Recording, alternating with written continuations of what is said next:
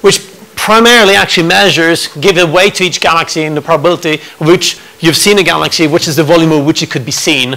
So actually you sum up the contribution to luminosity function by the contribution of all the galaxies by saying over which volume they could have been seen. So in one sense, a galaxy which has been seen over a large volume, in one sense comes in with a lower weight because you have a large probability of seeing it, whereas if you have seen it over a small volume only, then you have a larger weight coming in there. So this is the maximum volume of which you can be seeing it.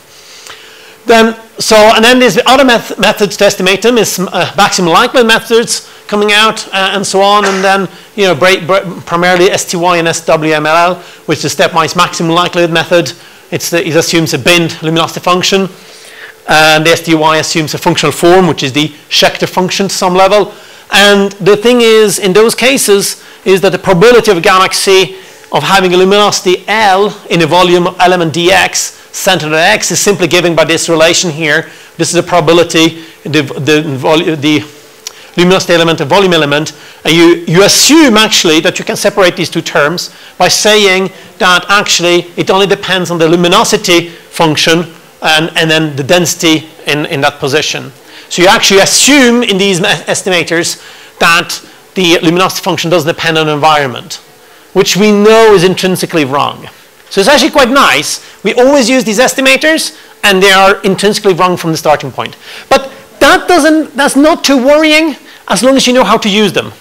Yeah? And you can actually use them in different ways, but it's something fundamental here in these splits. And then you actually measure the conditional probability of a galaxy of redshift galaxy alpha at redshift z will have a luminosity L alpha given by this probability here. This is simply the probability of seeing it. It's in essence the luminosity function of having it, and then you actually ask you what is the probability of having seen it at that luminosity, what is the number of objects you have in there. That's kind of like how this probability comes up, and the likelihood is simply the product of all these probabilities. And that's it. You're happy, you can go going.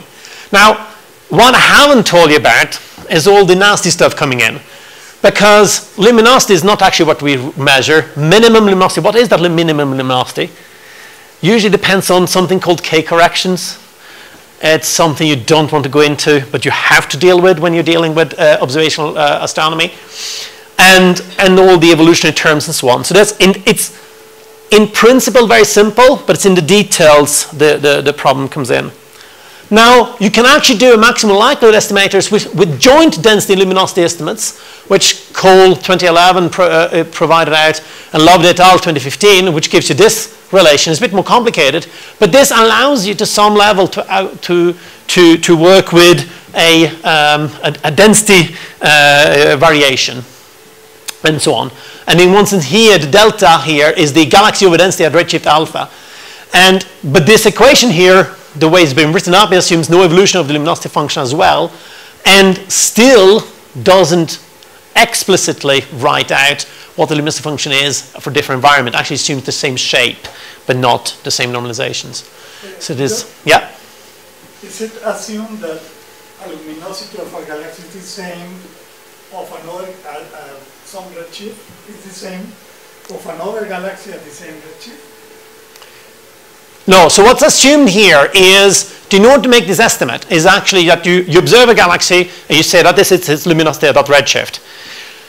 What you need to know is what is its luminosity over the volume you can be seeing it. So you either assume that luminosity is the same, you can move it back and forward, it means it hasn't evolved, which at zeroth order is fine if you have a very narrow redshift range. But it's not even accurate to that level because you need to account for the fact that you have band shifting. The photons emitted from a galaxy at redshift z, and if you move the galaxy slightly differently, will now come into a different band in your observing it. So you need to account for that in the K corrections. So that K correction you usually assume, but the K correction depends on the SED of the whole galaxy. So it means that the full spectral energy distribution of the galaxy. And that, to some level, you only know what that is at the redshift you observe it, not at another redshift. But you can make some reasonable assumption of how it should evolve. So it's all of these small details how they come in, and so on. So that's what I mean. Like the key ingredient for estimators is kind of cosmology. The K correction is an SED-dependent correction to account for band shifting with redshift. and the E corrections, the evolutionary correction to account for the fact that galaxies evolve. Now, in some cases you think that it doesn't really matter, the evolution, but actually you would be surprised that the evolutionary correction can be very important to account for if you do statistical analysis of your sample, because you're actually worrying about the small changes. They are systematic changes, so therefore your measurement will be systematically affected by it, and so on. So just to give an idea of these measures. But from an observational point of view, you don't want to do that because you want to measure what it really is. So an observer ideally should take the data in the narrowest possible redshift range and you measure it, and that's it. But you're limited by the data sometimes and so on. So these are the terms to think about and be concerned about. And then you can do this game of measuring luminosity function in different bands. And usually you have plot the luminosity function like this as a Schechter function. It comes out pretty well as a Schechter function. And here's the bright end and the faint end luminosity function. And you can see these plots reversed equally much on both sides if they go down, or down this way. But the whole point is, this is the bright galaxies, your few bright galaxies in the universe, and many more faint objects. And these for different bands. Yeah. And there's different comparison here in this plot. The reason I choose this plot here is because it actually provides you the luminosity function for galaxies in loads of different bands, from the far UV to optical blue, GNR, U and G, the R and I bands, near infrared, J and H bands, from the same data set. Now that is something very powerful when you want to understand galaxy evolution, galaxy formation, because actually using the same objects and so on. To give you an idea of these luminosity functions, again, this is the histogram at the bottom, and this histogram, the full histogram tells you about the number of objects you have actually observed. Yeah? So you have observed much more of these objects here, which are slightly fainter, but this distribution doesn't look like this function here, because this is how you can account for selection effects. This one has a selection effect, depends on selection effect. This should have all the selection effect accounted for. This other shaded histogram tells you about the contribution to the luminosity density. What is the total light coming from that population? Yeah, and why that is relevant is actually because you like to know how much light has been emitted in total. What is the total amount of light per unit volume? And what you see here is the fact that it's again the L star, the typical galaxies, which contribute most. It doesn't matter that you have many more faint galaxies, because they don't really contribute that much, because they are many more, but they're so much fainter. So they are not contributing to total luminosity density. So that's kind of like the luminosity function. Now, in order to do these ones, there was a lot of work on the selection effects, which I will spare you about. But one of the things to bear in mind is, actually, in the end, you have to do all the tests you can do with the different data, different measurement and different sets, and see how well you are. And I haven't defined how the magnitude have been defined in this work, but I leave that to another time. But it's consistent magnitude throughout this work, which is good in that respect. Now, what is this magnitude definition? Why does it matter? I gave you yesterday a bit of a rant about all these magnitudes which exist. This is why it matters. Here are 4 different ways: model, Sursic exponential, protrusion magnitudes, using the same data set, but plotted the luminosity function of the same data set. You can see the points in R. Now, this is the bright end. How this bright end is affected by which magnitude you're choosing. It's the same objects. It's just the way you have classified them. It's just the way you have characterized them, and so on. So if you, from a theory point of view, you want to compare, you can start, oh, well, my model maybe matches this one, or should it match this one? What should it match? You need to think about that level from the observations point of view, how to take it. Because in your model, you tend to predict total luminosities, not observed magnitude or observed luminosities in these bands. And these will depend, therefore, strongly on the luminosity profiles of your galaxies, and that's why they will end up with different results. Now, so that's one thing. So first I sold you luminosity function is great, it's really easy to use, and this is the problem. Don't worry, there's more problems coming. I like problems. Problems are there to be overcome. Or also they are there to be aware of, and then you can carry on happily, as long as you're aware of the limitations. So we looked at, so just give you an example, a stellar mass function. We show, Aldo showed this plot yesterday about the stellar mass function from the gamma survey. And you know, this, he mentioned this double Schechter-Paolo function. And I thought it would be nice to see where does it come from. And actually, if you split the sample up into red and blue galaxies, you realize that the stellar mass function is very different. You know, and it's pretty much, there's a red population have one stellar mass function, and the blue population has another one. Yeah. So there is some intrinsic quantities there which are relevant. So if you have a model which does this very well, actually, you really want to make sure that it does this. Because this is what the population is really doing. It's not just any object can go anywhere. Meaning, splitting up your sample needs to be consistent. So this is where it becomes, the data is now that you can do this capacity of splitting it up. So actually understanding where it comes from, and so on.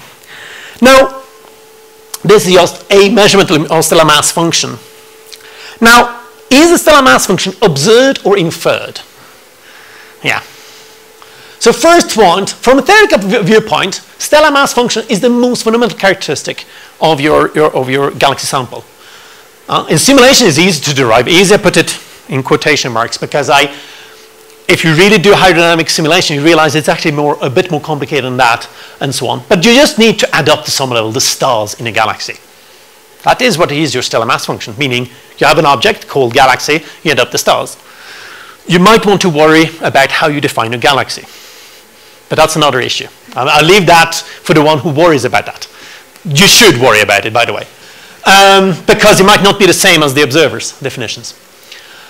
From an observation standpoint, the stellar function is not an observable. The observer, when we observe, we collect flux, we collect photons, not stellar mass. So we need to go from photons to stellar mass in some way. The assumptions include, and they are non-exhaustive, initial mass function. As soon as you see that one coming in, the first thing you think about, oh no. Because nobody agrees on what it should be. So it's fine, you can choose something, but it might not be consistent with other people's, you know. So there's a whole literature of things. Stellar population simplest models. You know, what type of models have you actually created to get your to create your stars? In one sense, Brusel-Charlot, Marston. This is also a variety of models that exist and gives you different predictions and different, you know, they agree more or less with data available and so on. The stellar mass to light ratio, yes, which is measured in some band defined in some way. Yeah, because the light is light, means that you have a band, and your band has been defined in some way because you have some magnitude or some luminosities and so on. Then you have something you need to think about, dust modeling and methodicity. Unfortunately, galaxies have dust. Some wavelengths are more obscure than others. The orientation of your galaxy will have an implication on that. Now, the stellar mass of the object is intrinsic. It is what it is. The luminosity of the object, to some level, is actually telling you, I've seen this object, had this luminosity, because that's a photon. It's not the intrinsic, not the dust-corrected luminosities. So when I show luminosity function before, they're not being corrected for dust in that respect. You can try to do that, but it's very hard, because that means you need to do some radiative transfer models and so on. So this could possibly lead to misunderstandings on the accuracy. Yeah. So there's literature on this. I've given 2 papers on this example. But stellar mass functions, even though they're great, they are highly sensitive to the assumptions being used. Yeah. So I need to bear that in mind when using them. And then it comes the issue of, do you manage to get stellar mass function across redshifts? And that's a whole different story, because then you start worrying about these things with time and so on. So it is a hard job, even though this is a more fundamental property. So the whole debate is, where should you go? Should you go from the theory to where's the observations, or should the observations go towards where's the stopping point? Where should it be? And I think both groups disagree on where they should meet. So it's a non-trivial thing. Anyway, let's go over to something more simple and more fun. Clustering statistics, because they're, you know, statistics, they just tell you what it is nice. The 2-point correlation function is pretty straightforward, because that's another quantity you would use to characterize your galaxy sample. Yeah, So we can follow Peebles in that sense, and defining two-point correlation function, psi of S, is given by the excess probability of finding galaxy within a volume dV at the position x from another galaxy, which is simply this relation here, where ng is the average galaxy number density. That's pretty forward.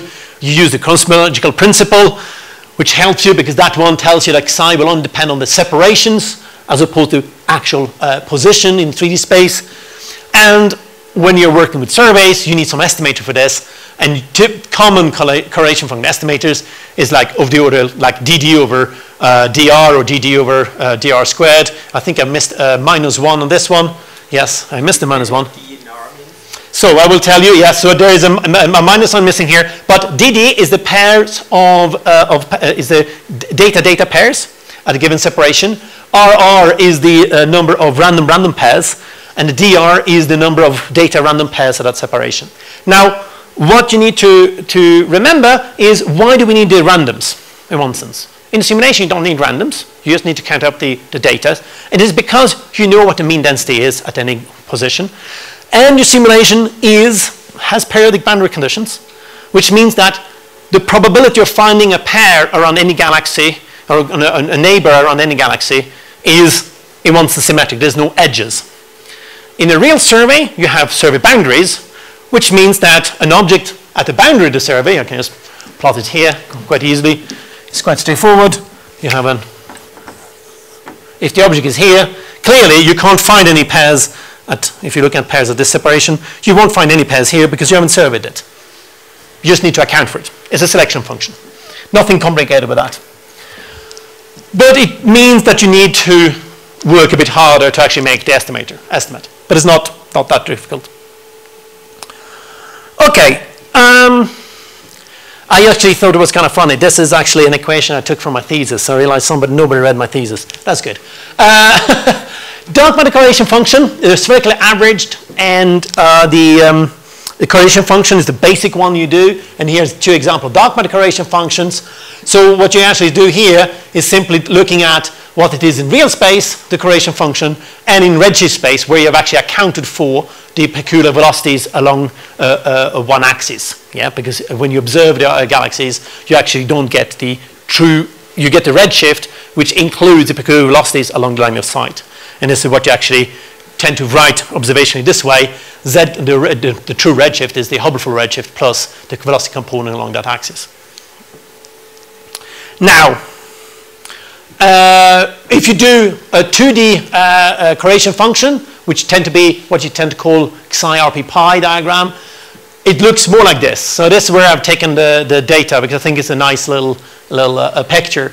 And this way, it's what you have here is a projected separation on the sky, and it's the line of sight separation of object. And what you see here is actually that you have the correlation function is not isotropic, but is anisotropic, and you have a much higher. You have a correlation function which is decreasing with scale, but decreases in different rates, whether you are along the line of sight or whether you are a perpendicular line of sight. And here over top, so the underlying color diagram is actually real data from 2DF galaxy redshift surveys.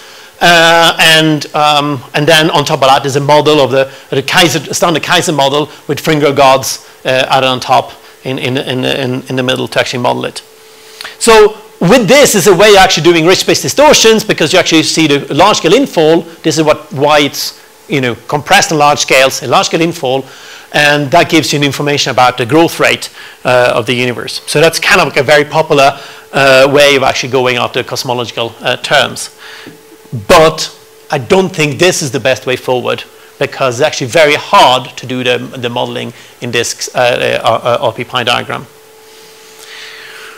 Now, one thing you can do, which is a common statistic, is actually the problem with this is that depends on these velocity distributions. Now, it's very hard to do that, the modeling, and therefore, and if you want to go to a quantity which is simple, you can decide just to integrate along the line of sight here. Yeah.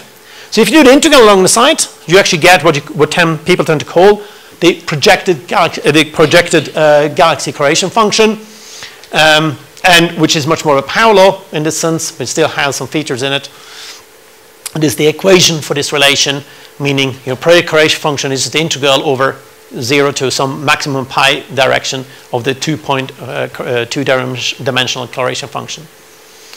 Now, the projected correlation function, WPRP, is a statistic that provides, in principle, a Ritchie space distortion independent result. Now, it's not exactly providing a Ritchie space distortion independent result for various reasons. First of all, it's only Ritchie space independent if you actually integrate it out to infinity. You need to account for all the pairs along the line of sight. Yeah. Then the other thing, it's only providing you this if you are in a plane parallel approximation, meaning that all your line of sights are perfectly parallel with each other. Yes? How do you measure if this is from simulation or? So this in this case it's a simulation, but I can do the same on simulation on observations by just taking this quantity here, meaning psi p pi in each box, and you just do the integral along the line of sight according to this relation here. But there you are assuming what's the relation between observable galaxies and their matter tables. Oh, okay, no. So it's just you can make this plot here is for dark matter correlation function. I can do the similar plot for a galaxy correlation function. Yeah. No. But I can't go this one here and this one here. If I want to do the two, I need to worry about bias, nonlinearities, and yeah. No. That's much more complicated. Yeah, I agree with that. Yeah. It was just the reason I took this one is because it's a nice picture. It's only a really nice picture and has been really being very popular. If you look for Ritchie space distortions, is this picture you find most of the time. And I think John Peacocks would be quite happy to know that I used it as well. And on top of that, I think that was one of the work which actually got awarded the Shaw Prize a couple of years ago. So that's why it's quite nice to actually show. Anyway, yes. Yes? I have a question on the uncertainties Yeah. here. So the bigger the distance is, the bigger the uncertainties is. I was expecting the other way. Here? Yeah, right. Okay, so there's two things. I'm going to come into this one. There's two things coming in here. So it's related to this issue. Is it a RST independent results? There's 2 points. So first of all, they have this pi max value. So if you don't integrate far enough, you're actually going to, because it's only pure, you can show analytically, it is a real space quantity if you integrate to infinity. Yeah, because there is a perfect correspondence.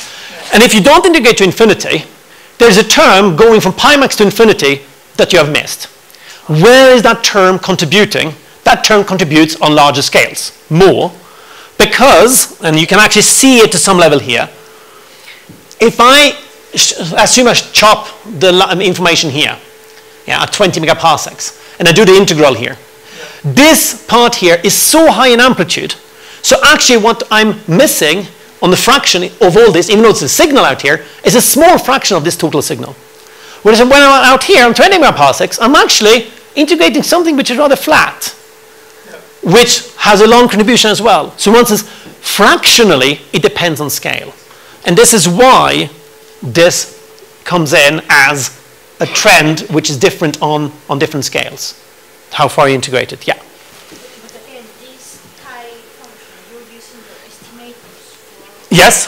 And are you using the same kind of estimator for the conmoving and the perpendicular line of sight? So it is the same estimator. I actually just use pairs I just measure my pairs, go back to my estimator here, this one here, let's say the Landis-Sala estimator because this one is correctly written. I just estimate this but in terms of perpendicular on this line of sight and perpendicular to line of sight. Yeah, I just put all the pairs down in 2 bins as opposed to putting down them in just in separation. So it is, the estimator is fine in this way. Yeah. And you can show these estimators are really good. They're no problem in that sense. And that's also, there's some normalization factor which I can word into DD being suitably normalized. Yeah. Which is just an easier way to me to not worry about how the normalization goes into it. But there is a normalization coming in here. And the neat part is, if you add this -1 term here, which is here, it really bugs me not having it, is that you have 2 estimators. They have different properties on terms of if you do the mean estimate of the density, then you make an error in the estimate of the mean density. that means that the estimators will actually start to disagree because you have an uncertainty you haven't understood. So actually using two estimators is actually a really good way of checking your systematics again. And when calculating this one, you actually need to DD the DRs and the RRs. All these terms are here. Hard part of counting pairs is done. So you just need to combine them in different ways to show that they are equivalent. So this is the nice thing as well. But coming back to this one here, there's another factor coming in, and this is where estimator matters. And people don't think so much about this, is this integral is nice. I can always write it like this. What happens if I have noise in psi of x, in this psi, when I integrate it? And if I have different level of noise in different situations, actually, because I might not have done my binning right or worried enough about the binning, that will lead to errors as well, which can be systematically underestimating your results as well. Because the noise is just not contributing in one sense. It doesn't cancel itself out, the contributions. So that's another factor coming into these error bars why they differ as well to some level.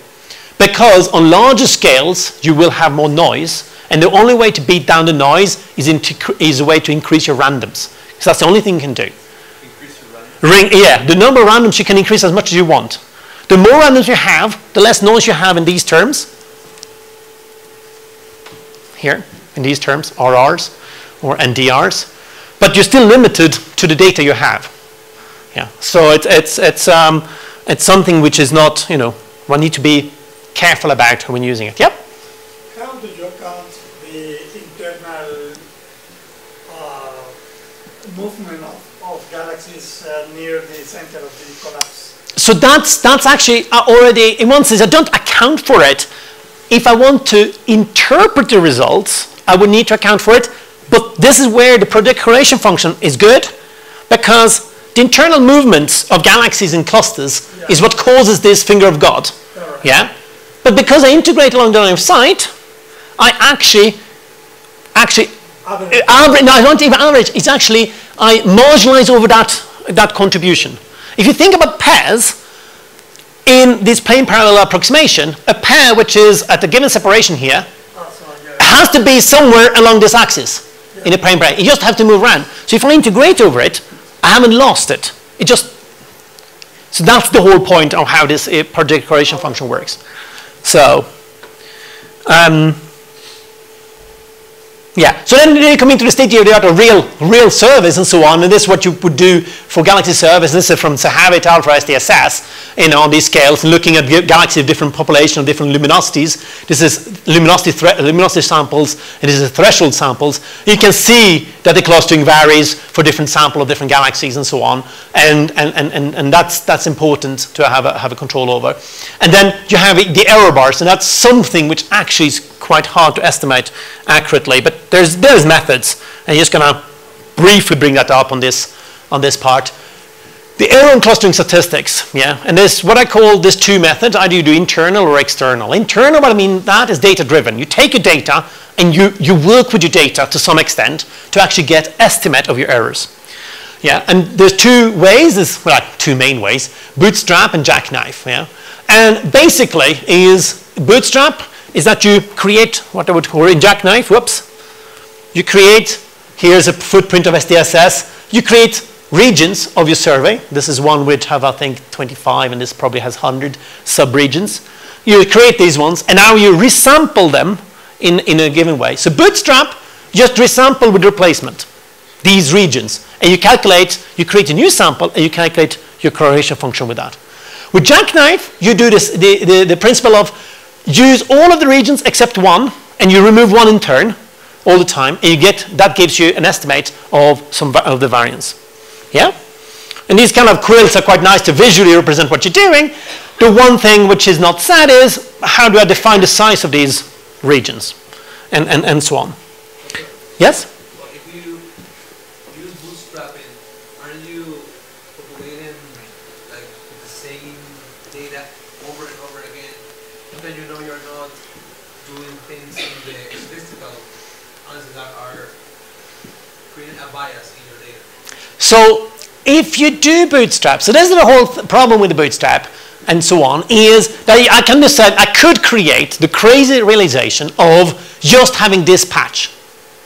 You know, it's a rare realization, but because I've just sampled, and let's say at 25, I need to do 25 draws with replacement, I could end up with just having this patch.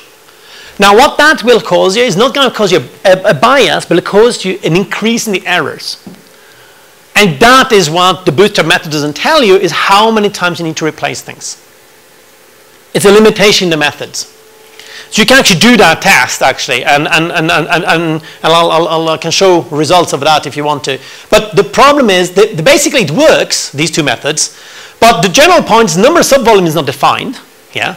And with Jackknife, you have n samples, you have at most n realizations. Yeah? Because you have n subregions. That's what it is. So at some level, you're always going to be very quick limited to make a covariance matrix. With Bootstrap, the number of replacement is not defined, but often assumed to be the same number of subvolumes. So in the case of my example of 25 regions I have here, yeah, I would just say, you know, I would try to draw 25 samples from this map here, and I might use 2 times this one, 1 times this one, not this one, not this one, not this one, 4 times this one. You know, that's a realization of it. Who told me in the Bootstrap that I should use 25? It's not written anywhere. That should use exactly that number. That's not part of the scheme. And actually, when you do this statistic, you realize on clustering that actually using the same number is not right. And the reason you can come down to this is the fact that typically the survey volume you're actually going to use is significantly smaller than the overall survey volume.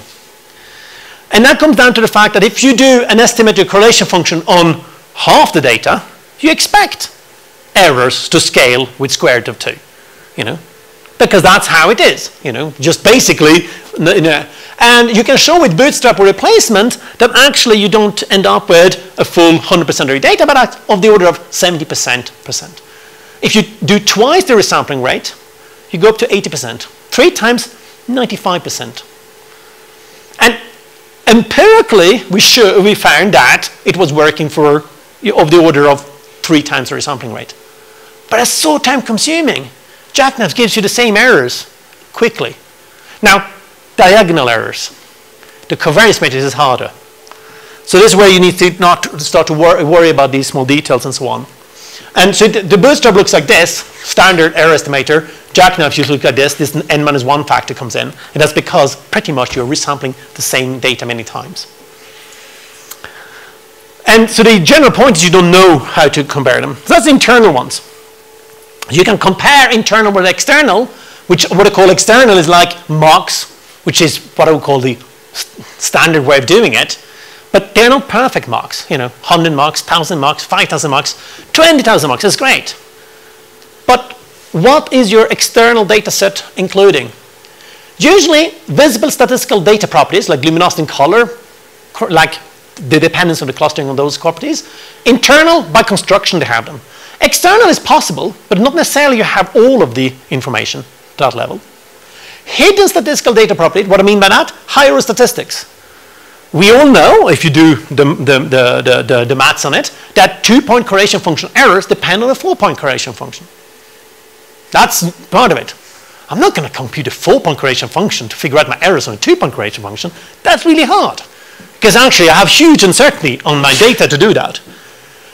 The internal have it by construction. Because it's the data set. The data set contains that information already, whether I can or not measure it. Yeah? The external, I would say hard towards impossible. Because I haven't seen any person doing mocks and make sure my 4-point correlation function is accurate to that level to my data.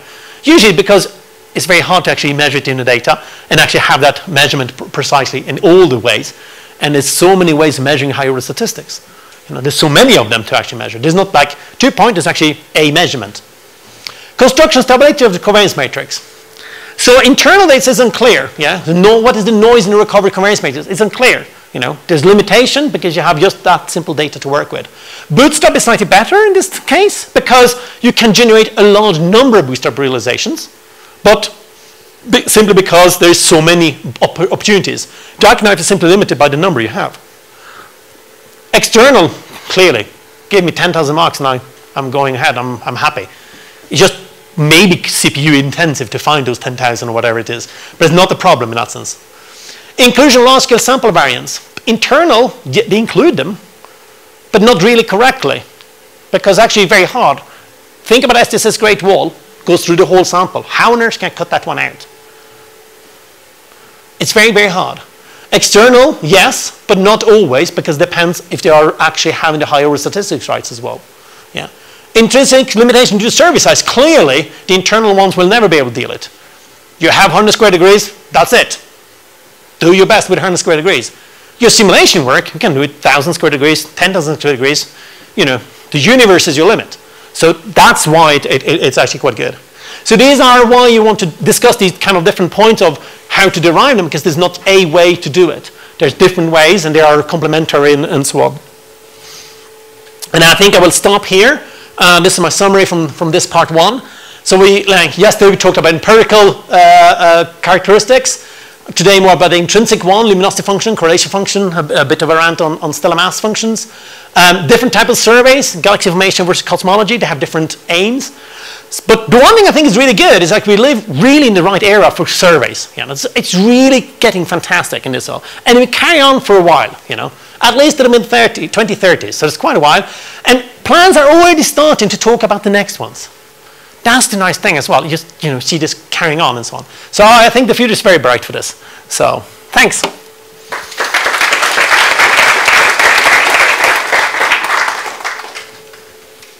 there any questions?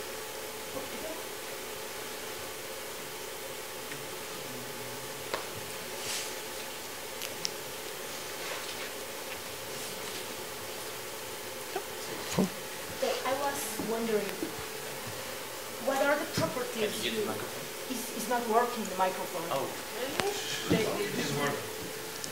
Is it? Do you press the button? Yeah. No, now it's on. No, and now it's on again. They Here. told me it was. Oh, Thank you. Okay, concerning what are the characteristics you will ask for an estimator? You say this is a good one because and it's good to check with the Lansley and yeah, Hamilton. London, yeah. What were the characteristics, or what are the things you ask for? Say this is a good estimator. It's the only way you can test it. The only way you can test it to some level is test against what you know is a true answer. You can actually do it analytically. You can work it out. You can show that these estimators are giving an unbiased result, you know, and they have good properties in terms of errors. You know, that's part of Landis Saleh's and Hamilton's work in 1993 when they wrote those papers. They actually show that their errors on these the estimators are well behaved to first order. Yeah, but these errors are tiny. You know, like it's not. They were important in the days when you have very limited data. Today, that's not the cause of those ones being the issue. Now the error is more not on the estimator, but actually in the data itself. You need to worry about how you model the data well enough, and so on.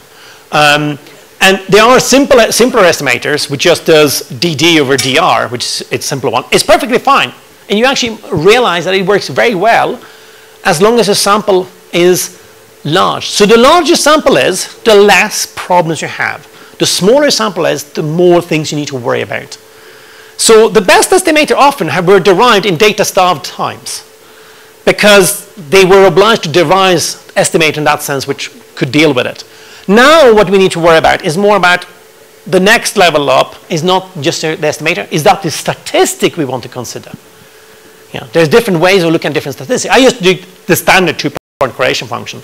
They are compensated statistics, which means that actually you have instead of looking at the standard two-point correlation function, you have a weighting function comes in, and so Padmanabhan and White, I'm trying to figure out who the third person was, wrote about that in about 2008, 2007, and those ones are very nice, but they come with other difficult features, meaning A, it's not readily available, most people don't use them, so you can't compare with standard methods and so on. It depends on what the scales you want to look at. But it is more about what is the measurement you want to do. So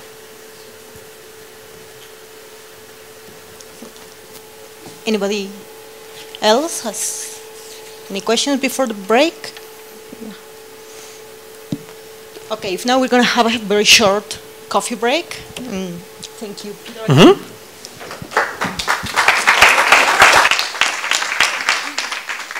Okay, it's going to be 10 minutes, so please keep nearby.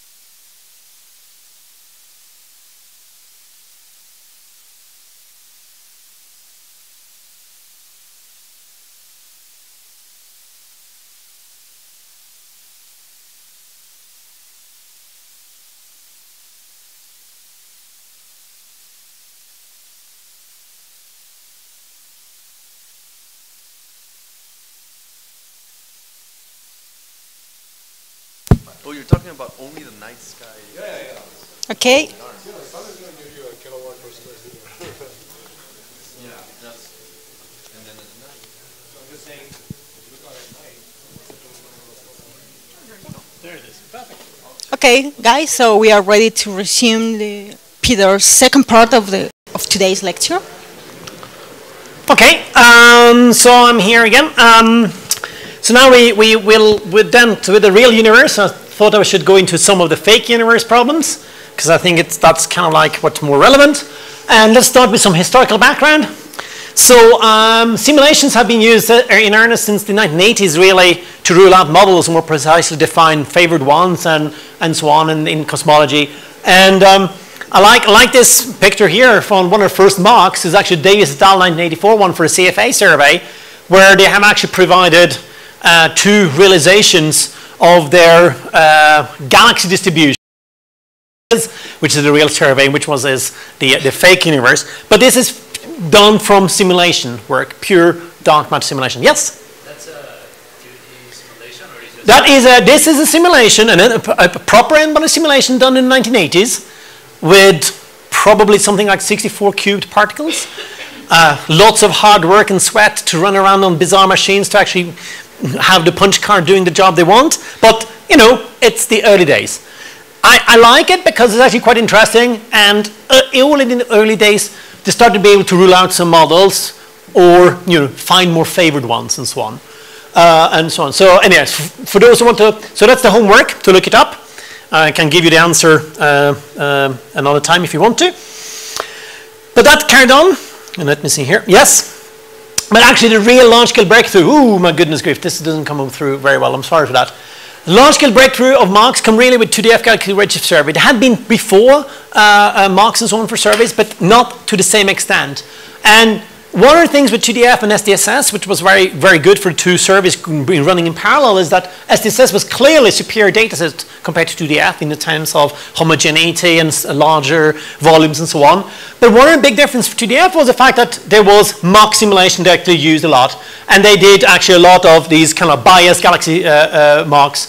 And where here is a light cone with the mass distribution here, and the galaxy distribution can see how it looks like, and this is kind of like an example of a model they use. Unfortunately, it didn't come out at all very well on the screen here, but if you look at Cole et al. 1998, or even better, you can go to, you will have the slides from my talk later on, you can actually see how well it works, and so on. But one thing I thought was really revealing in 1998 is I had forgotten about how little we knew about cosmology. And we really were working in different areas of simulations of type of considered. And I think that's quite nice. Today we actually tend to be always very much vanilla, standard lambda CDM, and there's not very much variety around it. But it's actually quite like, this is an example of tau CDM models, which is kind of, historically interesting and so on. It will come back later on again, this tau CDM. Now, so with these simulations, we actually did virtual and real universes. There's a series of maps here you can see between different ones. Again, the projector limitation. On the screen actually shows really well all of these dots being galaxies and so on. And there's one of these simulations is the real. One of these cone plots is data, and 5 of the other ones are simulations. And to some level, the game is to figure out not why two things doesn't agree, but which is the one who stands out, the one which is different compared to all the real ones. So that's another homework. But the change the observed position with time is been set when you did the simulation. So once you've done something, that's it. If you didn't think about it when you run the simulation, tough. You're not going to be able to do it again unless you rerun the whole simulation. Yeah. So it's actually it's exact, but has a lot of consequences with it. Okay. There's many types of MOCs, yeah, and I will primarily focus on n-body simulation ones. Yeah, so here I'll mention the n-body simulation ones first. So they're listed in order increasing mass resolution requirements. So if you have n-body simulation where you have just dark matter particles, you can actually do galaxies, biased tracers of the dark matter density field. And there you can actually create ad hoc schemes to say how you should populate your galaxies into this, given the dark matter density field. Yeah, and so that's by far the cheapest version in this one. You have the Halo catalog, okay? Galaxies reside in halos, and Aldo will tell more about this. And they're populated according to some assumed halo occupation distribution, HOD. Okay? It's a statistical method to create your Mach with. You just need to know what is this HOD. Yeah? Subhalo catalog. Galaxies reside in subhalos. Okay, so that is halos within halos to some level, and which are populated according to some predefined mechanism. You know, could be sham, subhalo abundance matching. It could be some more complicated version of this, but like all of the family of empirical models that Aldo presented yesterday is in the way of actually doing this on the Machs and so on, creating Machs from that. Merger trees ones, and that's why the reason why let's say merger trees are like you can have those with and without subhalos information. So galaxies reside in these halos or subhalos, and there is a proper evolutionary connection. So most sham will actually have this already in, because to some level to understand how to get your subhalo and the properties of subhalo, you need to connect it with time, because you need to know when did it fall in, or what is the velocity, this peak velocity and so on. So you usually have merger tree, but it's much more indirectly written out. What I really mean by merger trees ones and so on is typically those galaxy formation models, similar to galaxy formation model, where you have a merger tree, and that's how you create your galaxies in it. Much more complex and very neat ones is hydrodynamical simulations. Yeah, these are actually where you actually put in the gas physics and so on in them. Now they're really hard and really, really expensive. And on top of that, the largest box size available is of the order of 100 megaparsec. It's tiny, you know, absolutely tiny volumes. But it's really hard work to do it. Eagle, Illustrious is the state of the art, and they get one simulation at the end of the day, lots of simulation of smaller sizes, and that's it. Yeah, and if you know some clustering statistics, if you have a box of 100 megaparsec, note there's no H here. That's the classic thing. You know, if you want to sell something nowadays, you sell it. It's bigger. Bigger if you remove your H, it becomes bigger naturally. You know that, yeah? Gee, what that annoys me. Because actually, everybody in clustering statistics and tend to work are in H inverse megaparsecs. And that is, don't fool yourself about it. That little H matters at that level, even though you have assumed it. But it just suddenly things become. So what it means that if you work with this 70 H inverse megaparsec, and if you know that clustering statistics are actually in your simulation, you actually can't measure clustering statistics out to those scales. So actually, you only measure them reliably out to 1/10 of your box size, typically. So you're talking about of the order of 7 megaparsecs-ish. You can measure reliably-ish your clustering statistics. Yeah. And so it's actually very limited in that sense, those simulations. And then you have the approximate simulations, which are really useful and very useful for large-scale surveys or for BAO, for example, probes and so on, where you can either do 2 LPTs, Zeldovich approximations to actually get your density field out. You can log normal. There's actually a zoo now of methods. One of them is co-moving Lagrangian acceleration, COLA method. There is easy marks. There's a whole zoo of them, and those ones are very dedicated to the probe you want to use. Yeah, so they're not as generic in their way, and those I will consider today, and mostly will be those n-body simulation ones. But if you want, I will see if I can put in something in the last lecture about these ones, which are more specific for BAO studies and so on. But that's not really where I have lots of usage expertise and so on in them. So let's go into the biased dark matter marks, dark matter field marks. You know, so we came to the 2DF marks earlier on. So galaxies are biased tracer of the dark matter density field. So that's there's a good reason to believe that, because if you measure correlation function in galaxies and you compare it to dark matter, it's pretty much a scaling part. I mean, actually, and the bias is not large to some level, you know, of the order of unity to a factor of a few. And there might be some scale dependence on the bias on the smaller scales, but on large scales it's pretty uniform. So local biasing schemes in Cole et al. Is that the probability of a mass particle being selected is a function of only of the neighboring density field. And the reason for doing that is the fact that leads to scale-independent bias on large scales. So by construction, you've chosen a biasing scheme which gives you a feature you like, because on large scales, it does look pretty much a scale-independent bias to be right. So this is a way of actually creating in your biasing scheme to make sure that you end up with that. The broadly two types of biasing schemes, the Lagrangian ones, which is based on the initial density field, or Eulerian ones, which are based on the final density field. And typically those which are based on initial density field work better, because to some level they have more information about how things are going to evolve to the structures that are today. And also goes back to the feeling of big structures collapse earlier and so on. You have the information how they collapse and so on. Most successful is the Lagrangian with selection probability defined in this kind of equation. I just give you an example of this. This is a probability of selecting an object to be a galaxy, and depends on this nu, which is depending on a smooth overdensity on a certain scale. You measure this over a like smooth density field and so on. And these are two parameters that you actually fit to some level, no more than that, to actually give you out your correlation function that reproduces something which looks like the data and so on. The nice thing with this paper, and this is what I had completely forgotten about, and that's why I enjoy doing this lectures, like there are a huge number of cosmologies. In 1998, it's not a long time ago. Yeah, you have open, you have flat, you have Kobe, you have cluster normalized, tau CDM, you have all these kind of things that completely gone out of the window because we know, nail it down to be sigma 8 should be 0.8. Or omega matter should be 0.27, whatever it is in details from Planck 1 or whatever. So it's actually quite nice because it's actually quite interesting to see those things, to realize that not long time ago you had to simulate a large variety of models, and on top of that do Bayesian scheme on them. Whereas now you're working much more of a fixed situation. So okay, so I'm going to skip these two slides because I don't think, yep. So you have a lot of dark matter particles. Yep. And then you have a probability of selecting one as a galaxy. Yep. And the program just runs on this. And then with the seed, and you take out, this becomes my galaxy. To some level, there's nothing more than that. The nice thing with it is it actually doesn't require very high resolution, because the document density field is actually quite well populated in that sense. And it does a good job of reproducing the 2-point correlation function because you've tuned it to do that.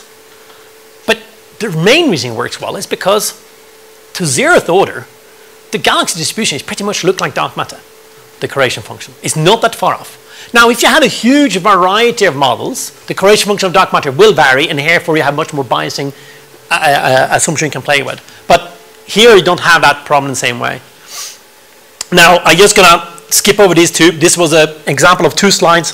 You could flip between and see the differences, but you can't see anything on it, so I just move over to the next ones. Halo catalog marks. So these were typically the SDSS Las Damas marks, which are done. So Aldo will tell you everything you need to know this afternoon about HODs. No pressure there, Aldo. But the one thing is, basically, if you have a model of how to populate your halo with galaxies, you can actually then decide, using a simulation, to populate it statistically with galaxies in. And there are some assumptions you have to make. Yeah. But this is an example of two marks they have done with the different simulation sizes and so on for different samples. And you can see how well it works, you know, with scatter, different realizations, different lines and so on. And this is the measurement. Yeah. And to some level, this is great. It gives you, given a set of data, you can create something which looks statistically equivalent to the data, yeah, to some level, yeah. There's works of trying to look into HOD evolution and so on, and I'll just highlight this work of Contreras et al., which recently been put on our archive, giving information on how to make your HOD parameter evolve with time if you have some field with that, because that is something you don't have in HOD models. You just have it at this time. You actually see how it looks like. Now, HOD marks, some practical comments, and this is where my comment comes in now about definitions. So it's not just observers who worry about definitions. Actually, theory people have to worry about it as well, simulators and so on. And there is a massive divide in masses definition. It's hilariously funny. You know, where do you define it versus critical density or mean density? Is it 2 times the mean density? Mean density is 200 times the critical density. Is the virial density or mean virial? Have all these options you can choose. It's great. Some people do it well in saying what they're using. But the problem with this is there's also an Atlantic divide, which is funny. Europe mainly work in critical. In America, most of the people tend to work in mean. I don't know where it comes back from. No, it comes back actually from who are the main simulators in Europe. It's the Frank and White people. And that's the World Consortium and their way of working. And in the US, there's other groups. So that's where it actually has diverged and so on. It doesn't matter. It's a definition. But if you're not in the game of doing these definitions or knowing exactly what they are, it's so easy to just get confused or just using something thinking it is, and then it shows up differentness. So these mass differences have different redshift dependencies as well. You know, that's the other thing. So therefore, you might just end up with different numbers.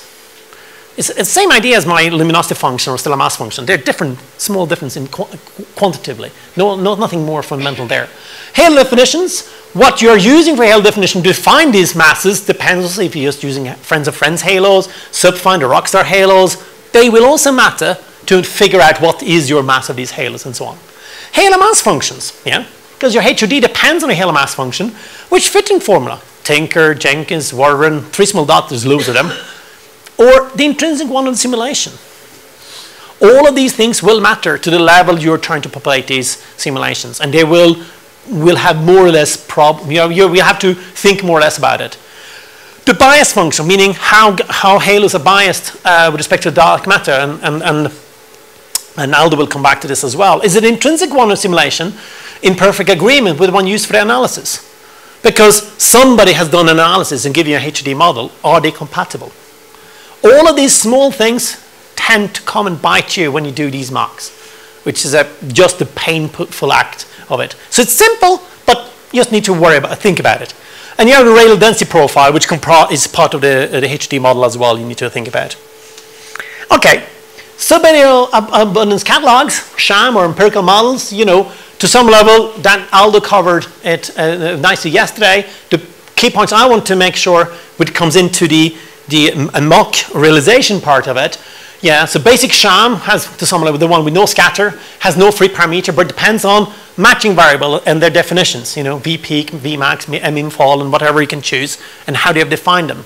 Yeah, numerical resolution of simulation, that will also matter at this level, how you have defined things. Halo merger trees will matter at this level.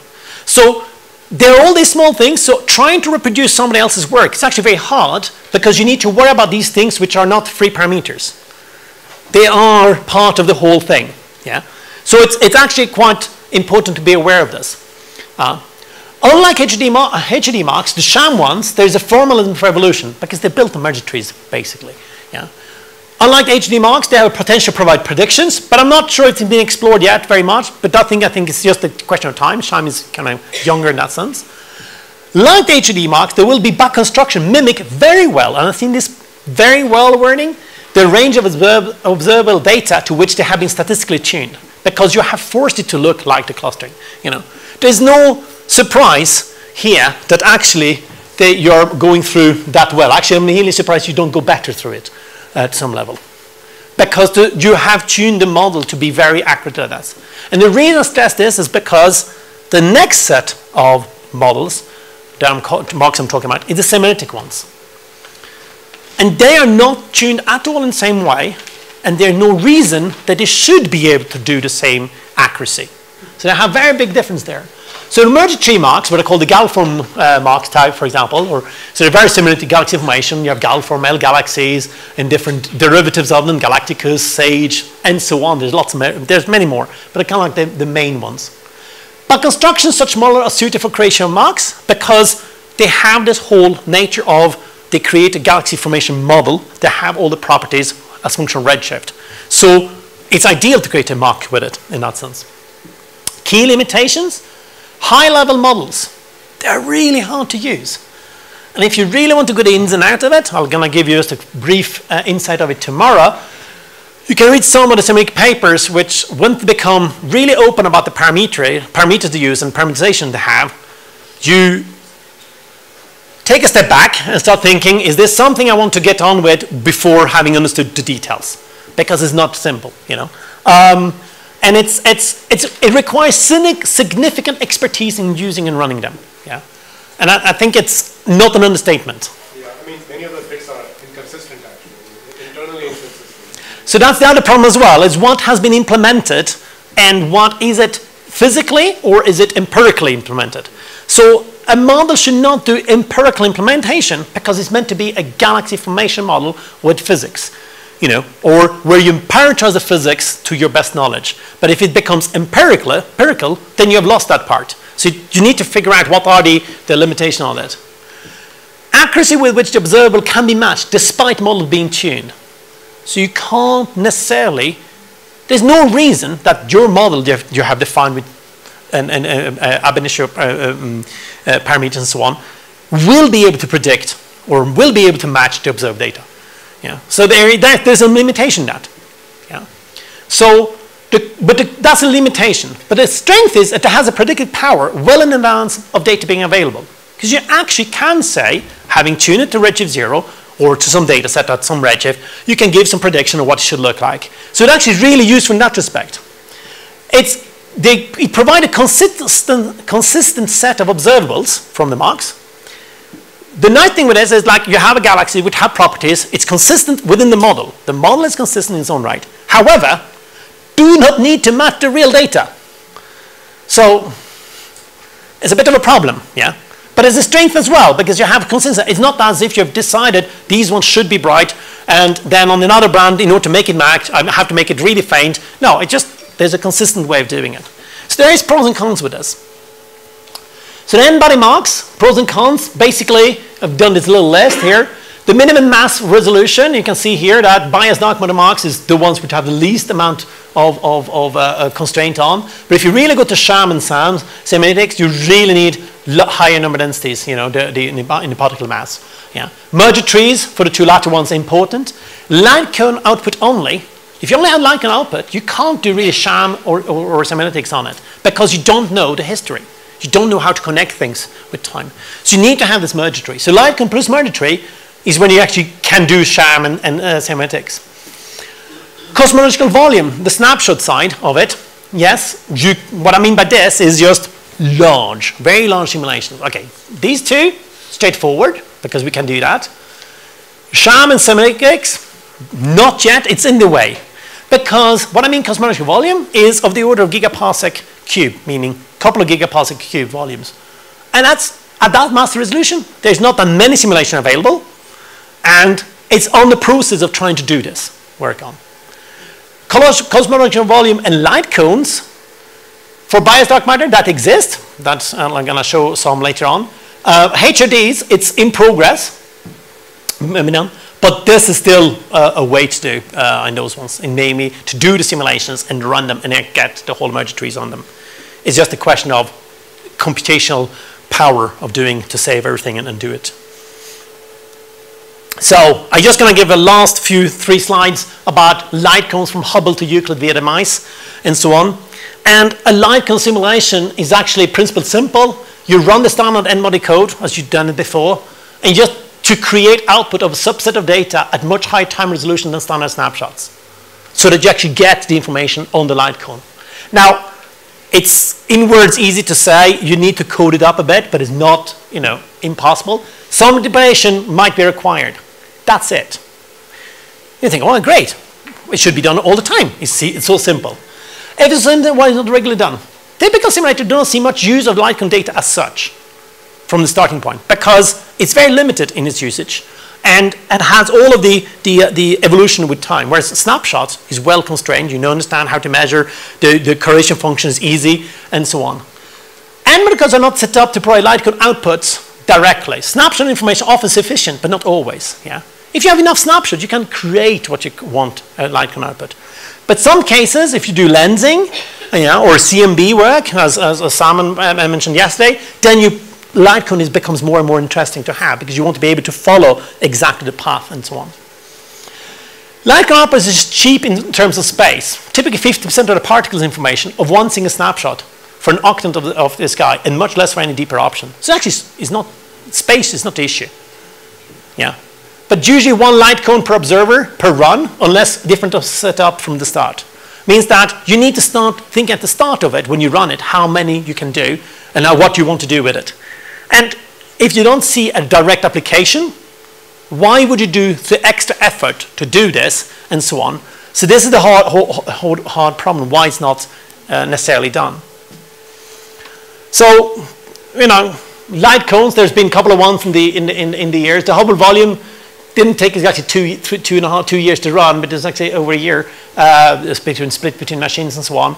But that was one of the first big light cones being done, gigaparsec box. And this you can see the light cone. This is the evolution of dark matter density field and so on. This is 3 gigaparsecs along the line of sight. And this, actually, 2 seconds. This is the deeper one. This is not the full sky part. And this is a smaller version. So you have different versions. You have different observers positioned at different places and looking at different orientation, open different satellite angles. So you created actually in the Hubble volume, created actually 1, 2, 3, 4, 5, 6 different light cones in one go. So it is possible in that sense. But has very limited mass resolution in this case. MISCON challenge, more recently done, had about 70 billion particles as a mass resolution of 10 to 10, and you can get this kind of like simulations out, and that's been actually quite used heavily in towards the DES collaboration, because that's where you actually start lensing and so on. That was the motivation to actually do this and so on. And then you have the most recent one, what's called the Euclid flagship simulation. It's a 2 trillion particle in a 3.8 gigaparsec box, which has a mass resolution of 2 10 to the 9, and so on. And I say the Euclid reference cosmology. I really tried to figure out what that cosmology was. I couldn't find it. But it said it's Euclid reference cosmology, so it must be great. But I'll try to figure out what the numbers are. It's just one of these things, some document far away. But the thing what is nice with this one is actually it's a very high resolution simulation, 2 10 to 9, with a proper light cone, but they don't have the snapshot information for it, so they haven't constructed merger trees. Well, there are no merger trees in this? No! Exactly, yeah, exactly. So this is an example of they went the whole thing through, and it's because they could not do both things in the size of the machine they had. Wait, I completely missed that. What, Yeah. They They didn't have merger trees? don't have merger trees. They have just the light cone information output. And the reason they have that is because for constructing a merger tree, you actually need to do snapshots output, storing that, and then linking the snapshots together. And that's a data storage issue, and then post-processing. Or you can do it on the fly, and you need to know how to do it on the fly, and that was not possible in this case. That means that unless they look at their whole data all in one chunk, they can't. No, it's not. No. So what you have is actually you have a halos. You have all the halos in this. You have all the particles. You have all the halos in this light cone, but you don't have the whole simulation 3.8 gigaparsec box simulation with all of the like a snapshot at different times. So you don't have a merger tree. The limitation of this one becomes you can't do shams or semantic models on it, but you can only do HOD model on it. So, Mach integral particle analysis today, Mach design closely related to science goals. That one was clearly related to the science goal for Euclid because they need a lensing part, and HOD was initially enough. And for the specific Mach development happens most often when needed, and the various reasons, not when they actually want to plan them in advance. Limited use on their own right. Machs requires actually figuring out what they need it for, and it requires significant amount of work to develop. Yes, you don't create a Mach for the fun of it. You want to figure out what it's going to be used for. And that there's usually the tension between the two developments and so on. Okay, so this is it for today. Thanks.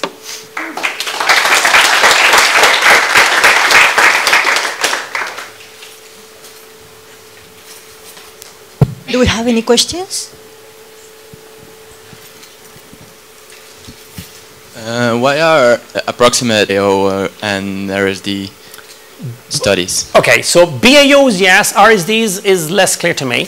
Okay. I'll tell you why. Is mainly because they're working in a much linear regime, so it's actually much easier to work with in that respect. So you don't need to worry about all the nonlinear effects coming in the same extent. So that is primarily that reason why the approximate methods are okay. Ridge-based distortion depends on which scales you want to work with, and that depends on which scale are these approximate Mach accurate, and different Machs are accurate to different scales. So that becomes a whole debate on how to use them. But there's a whole, work in many large surveys and so on, which is dedicated to that. Thank you. So I had a question about Yeah. HODs, right? So take, for example, something like AOGs. So, Yeah. right? Hello? Yeah. So it would seem that, so for example, for LRGs, you say, okay, if I'm in the They're typically at the center of halos, and so you have a certain, not only do you have an HOD, but you kind of have some physical logic about the shape of the HOD. But for ELGs, it's more complicated. I mean, you wrote a paper. Yeah. Right? So it seems to me if you didn't have all of these ideas, you could just make arbitrary fitting forms. And so the clustering is probably not sufficient to tell you the uniqueness of the HOD, right? Yeah. So how much of an issue is that? Because I've seen like different ELG HODs which are completely different, and yet they kind of fit the current. Is the degeneracies of what you want to do? If you want to have a mock which just produce the right clustering, it doesn't matter how your HOD looks like. Exactly. But that also is a concern because you actually think that you're putting constraints on your model of saying like, so the degeneracies are huge. Yeah. And it's not clear at all to me. That's where you need to worry about what is the end game of this. Yeah, you know. I And you're probably you might address this more. Yeah, so I think the main problem is how to divide the subpopulations for HODs. I mean, in the sense, for example, if you want to do galaxy evolution and you know, as Peter showed, that there are blue and red galaxies, what is the HOD for blue and red galaxies? And how do you define their? Okay. No. Okay, and how do you find the HOD of them? And actually, how to feed the HODs? Do you have to do separately or at the same time? I think it's the same problem for this kind of subpopulations. You need to define. I mean, this is just parameterizations, and whatever you put to the parameterizations, I mean, whatever you put to the data to feed on, you always will fit everything, no? Yeah, and it doesn't mean that it's correct, but here's where more work is required. But to some level, you can actually test this because you have, first of all, more than one decorrelation function. Right. You can use higher statistics to test it as well with. Yeah. And you can do cross correlations and so on. So there is more probes that one should be using to make sure that how to solve these degeneracies. And then that requires more work on the modeling aspect. Right, right. But it's possible, but I think it's now we're coming up to a level that we need to think about it more carefully. Right, I agree. Note though that what I said about the data is great, but if you don't have the data, then you're stuck in position one. You don't know how to predict it. We have one more over here. Hi. So you have this function that gives you the probability of a halo being, of a dark matter halo having a galaxy, right? And I'm guessing that this function depends on what's your observable. Like it's probably different from quasars than from emission line galaxies or something like that. Yeah. How would I find the parameters if I'm changing observables on my probability function? So the thing is, you need, HODs intrinsically need a measurement to start off with. Okay. If you have no data, you're stuffed, to be fair now. Yeah, there's no way you can do it. HOD has no predictive power at that level.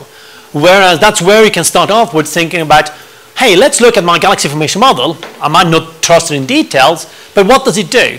So the first HOD models for ELGs actually are very much motivated by finding galaxy formation models. You actually can see that it's how they are, not the standard shape of them and so on. So that's how you work forward. But that's a worrying thing as well, because we know the galaxy information model are not accurate to that level. So, but it gives you an idea of where to work towards. Yeah. So, but yeah, without the data, HOD, yeah. Yeah. You were mentioning something about the initial mass function. Yeah. So I was wondering, I suppose that you have some different embody simulations by taking different initial mass function. How important is this difference when you change the initial mass function? So in pure n-body simulation, the initial mass function doesn't matter at all because it's just dark matter.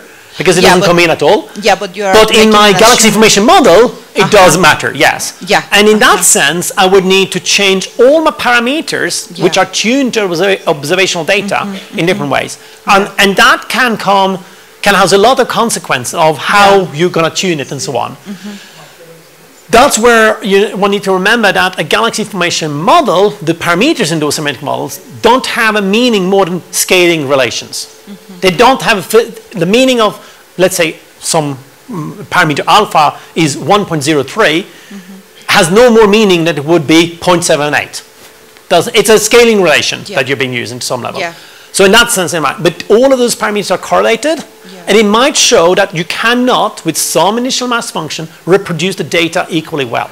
Yeah. And for example, if you change the cosmology... Or cosmology? You change cosmology, all the parameters have to be changed again. Yeah, yes. But I mean, what I am trying to ask is if you can find some kind of degeneracy between changing, let's say, with lambda CDM, by changing the omega matter today, and changing the initial mass function. Oh, the degeneracies are huge. Yeah.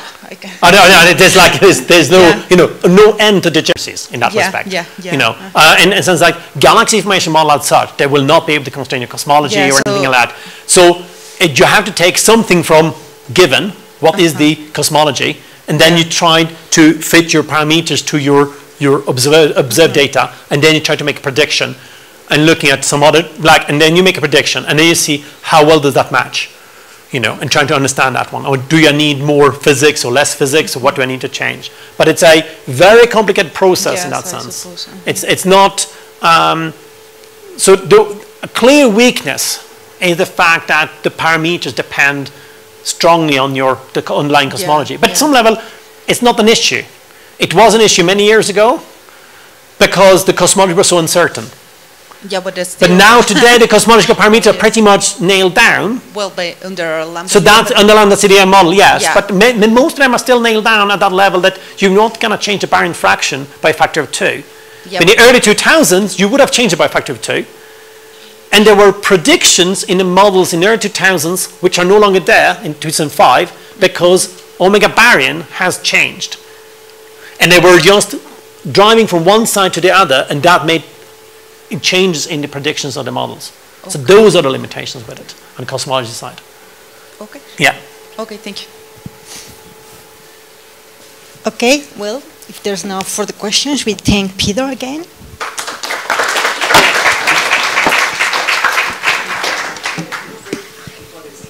Okay.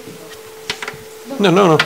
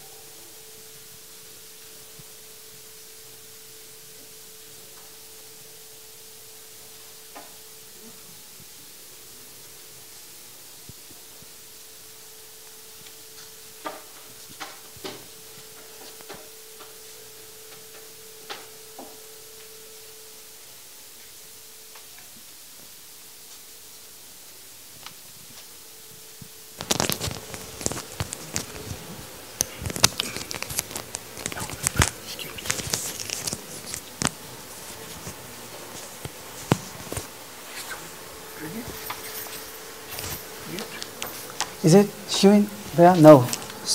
Don't know what happens. Yeah, Marina. Thanks very much.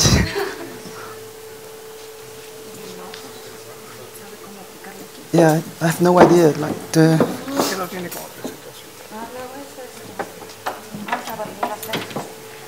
Sometimes it's just this. Somebody, no hay señal. Still. No. Somebody has another adapter. Yeah, is there detected? Detected still?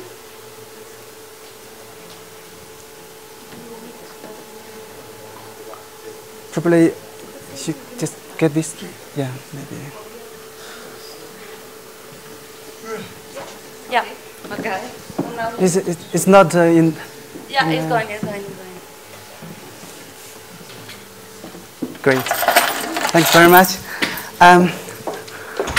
Right, so I realized that this lecture will have some overlapping with what someone discussed this morning, but I hope that the overlapping is not big, and that I'll be talking about this in a slightly different way.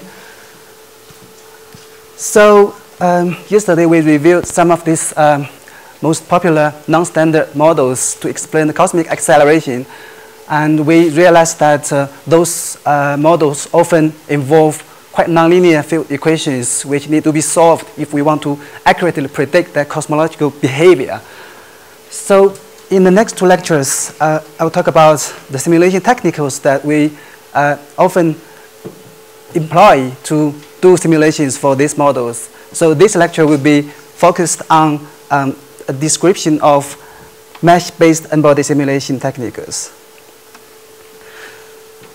So as I said, for these non-standard models we have seen yesterday, many of them predict a new force, and that new force is unlike the standard gravitational force in the sense that for standard gravity, if you add more particles, you simply add all the forces that are produced by these particles. But this is not true for the non-standard models.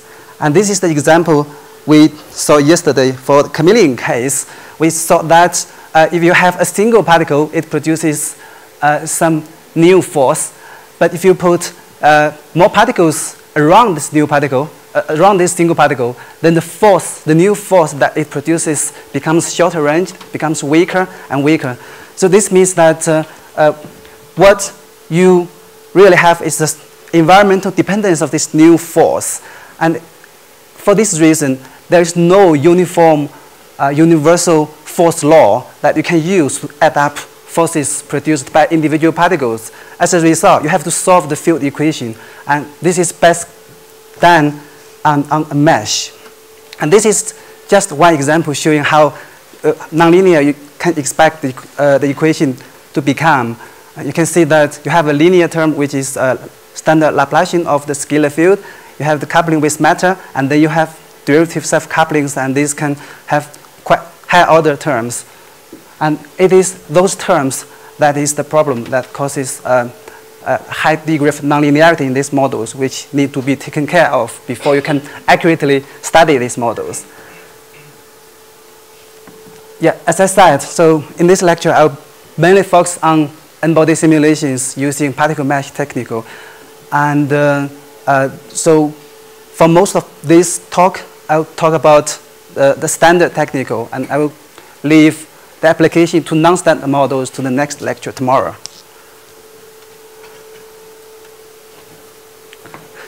So we have seen that for n-body simulations, we have two different classes of techniques. We have particle methods, we have mesh methods, or grid methods, some people call them.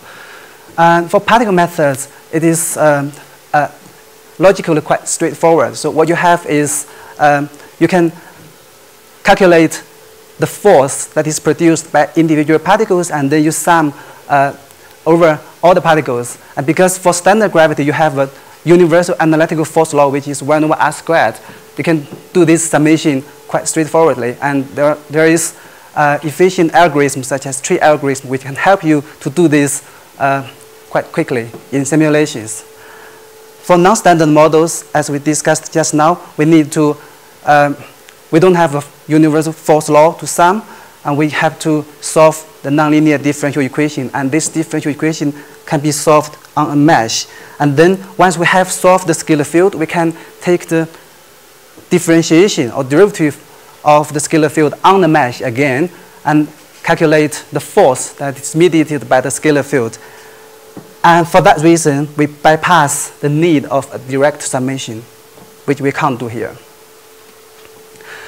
So how this particle mesh or PM method works, and it is very simple. So basically you have a mesh which has a uniform resolution, and this mesh covers the whole simulation box, which in most cases is a cubic box.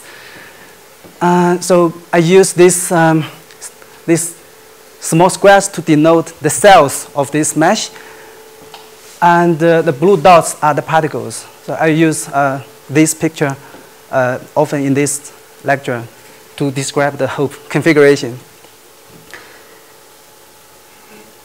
So to do a particle mesh simulation, like any other simulation, you need to start from some initial condition, and that is basically some initial distribution of particles in this simulation box. And there are various ways to generate initial conditions, and I think someone will discuss this tomorrow, so I will not go to details. So what you have is some initial distribution of particles on this mesh, like these blue dots, and then you want to solve the Poisson equation, which gives you the potential. But for that, you know, the right-hand side of the Poisson equation is basically the density field. So you need to have a density field on this mesh. Basically, you have a density value at the center of each cell in the mesh. So you can do that through density assignment. There are different schemes to do density assignment, as we saw earlier this morning. So some of the most quite often used examples are NGP, which is shorthand rating of nearest grid point method. So in this method, you just assign the mass of the particle to the cell that contains the particle. So in this sense, the particle only affects the density field in the single cell here. And then on the next level, you have the so-called cloud in cell or CIC interpolation scheme. What you have here is you assume that the particle's mass is uniformly distributed in a cloud which has the same size as a cell. So you can see that this cloud is centered at the particle, which is highlighted in red. And this cloud has overlapping with 4 nearby cells. And a fraction of the particle's mass will go to each of these cells. And that fraction is determined by the volume of the overlapping. So this is conceptually quite straightforward to do. And you can see that in 2D case, this method means that the mass of a particle will be distributed to 4 cells. And of course, in 3D, it will be distributed in more cells. And you also, next level, you have the so-called triangular shaped cloud, or TSC method. And in the 2D case, the particle's mass is distributed to 9 nearby cells, which are those cells in the orange box. So this is a bit more detail of how this works. So for the NGP case, what you have is, so this is a 1D illustration of how it works. You can see here, this is one cell size, this is another cell size. So basically, this black point is a particle. This particle lives in the middle cell. So its density field is assumed to be a delta function for the NGP case. And for the CIC case, its density field is a uniform distribution with a width of cell size. And for the TSC case, its density field is a triangular shaped distribution, which spans about 2 cell size. So you can see why it is called a triangular shaped cloud in this case. If you want to do some calculation, you can calculate more quantitatively, what is the fraction of a particle's mass that goes to each cell. So assuming delta xi is the distance between a cell center and the particle position in the s direction, then for the NGP case, this fraction of the particle's mass will go to the cell. So it is defined in this way, and if the distance is smaller than half of the cell size, then it's 1. That means that the particle is inside the cell, and so on. So if you are careful enough, it's easy to check that this formula work. So if you want to write your ONPM code, which I think you have been recommended to do, this is probably one of the steps that you need to follow at the very beginning. But this is a very useful practice. One of my friends told me that you can write a PM code in 1 week, and he's good at programming. I'm not sure I can do that, but maybe you can do it. Of course, without parallel reading. So, this is also already covered by Solomon. So we have different orders of the density assignment schemes. In the lowest case, we have the NGP assignment, and this gives you a quite noisy density field. And if you go to higher and higher order, like CSA, TSC, and PCS, and so on, you get more and more smooth density field. And this will allow you to use higher and higher order Poisson solver to solve the Poisson equation. But the drawback is that if you go to the more higher order terms, you potentially face a loss of small scale resolution. And for that reason, what is most often used is the CSA scheme. So it's a balance between not being too noisy and not being too smooth. And I have to say that in some of the n-body simulation codes for non-standard models, TSC is a slightly better option because it gives you a slightly smoother density field, which means that the equation is easier to solve.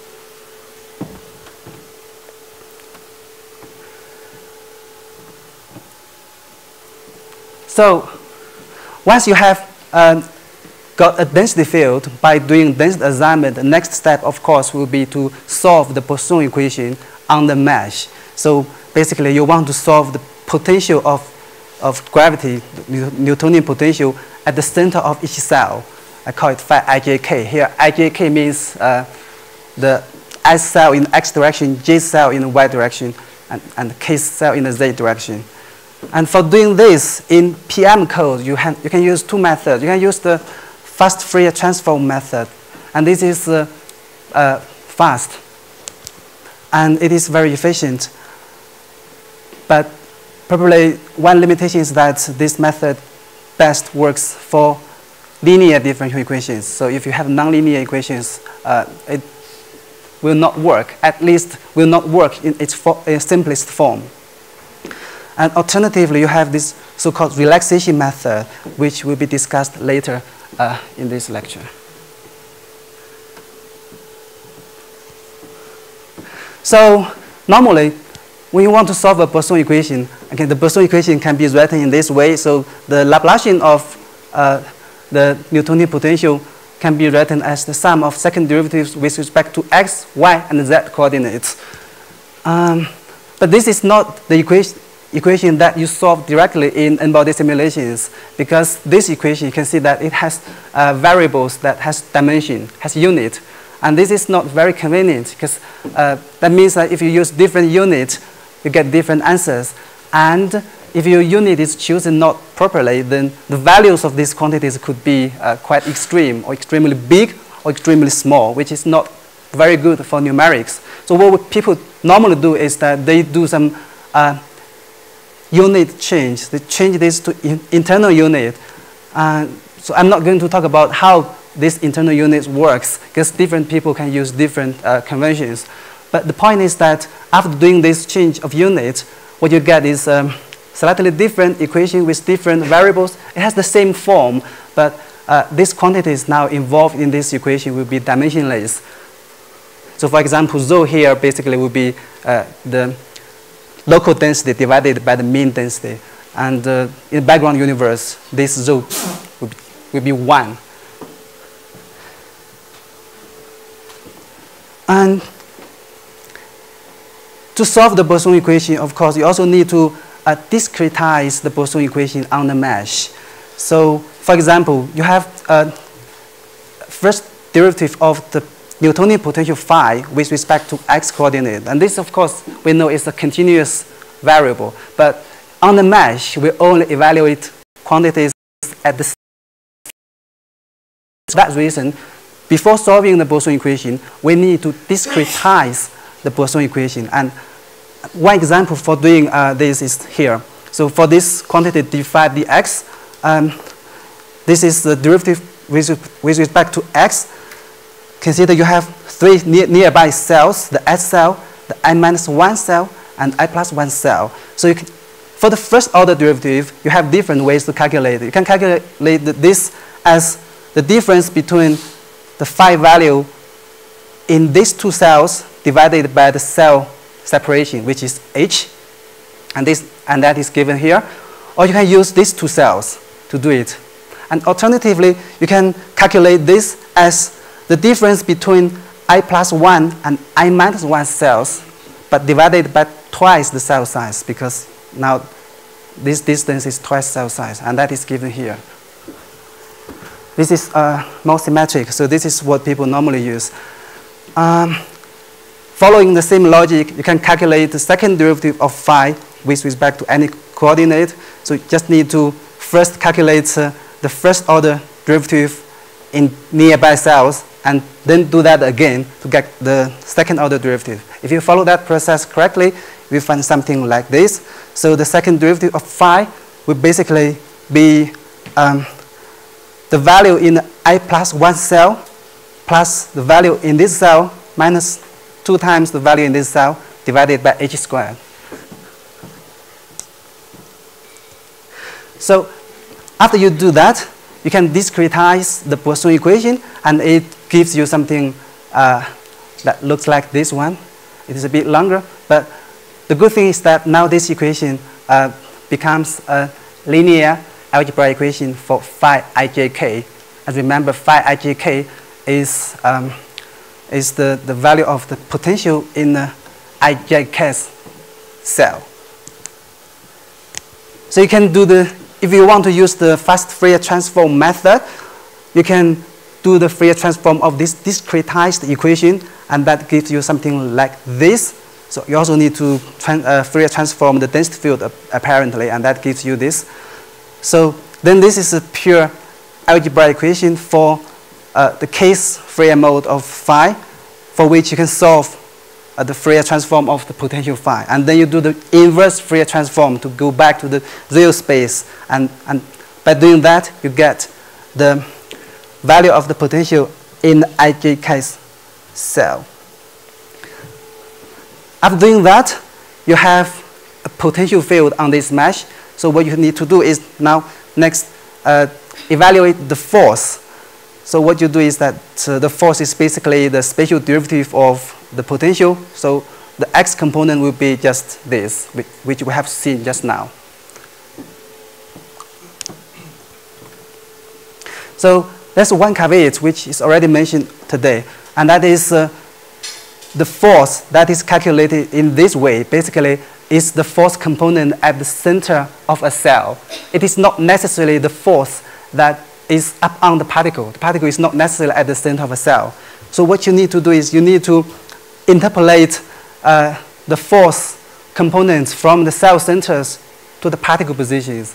And for doing that, we use the same interpolation scheme as you used for density assignment in order to make sure that momentum is conserved, because otherwise you will get into trouble.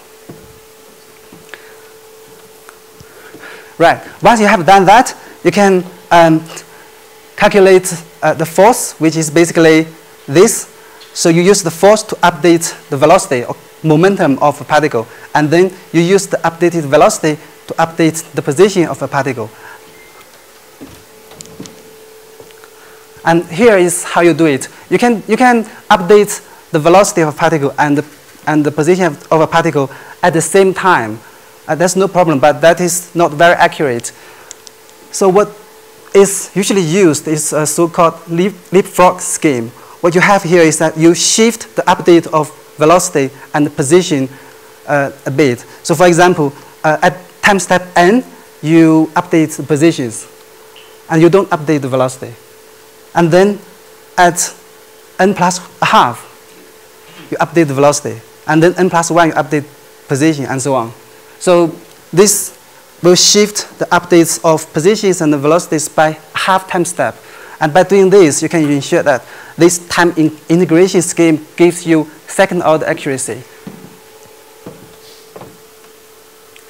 Okay, so once you have done that, you get particle movement to get a new distribution of particles, because particles will no longer be in their original position. So you will repeat the whole process again, calculate the density field, the potential field, the force, update the particle positions, and do this so on and on until the time reaches today or any other time you want the simulation to stop.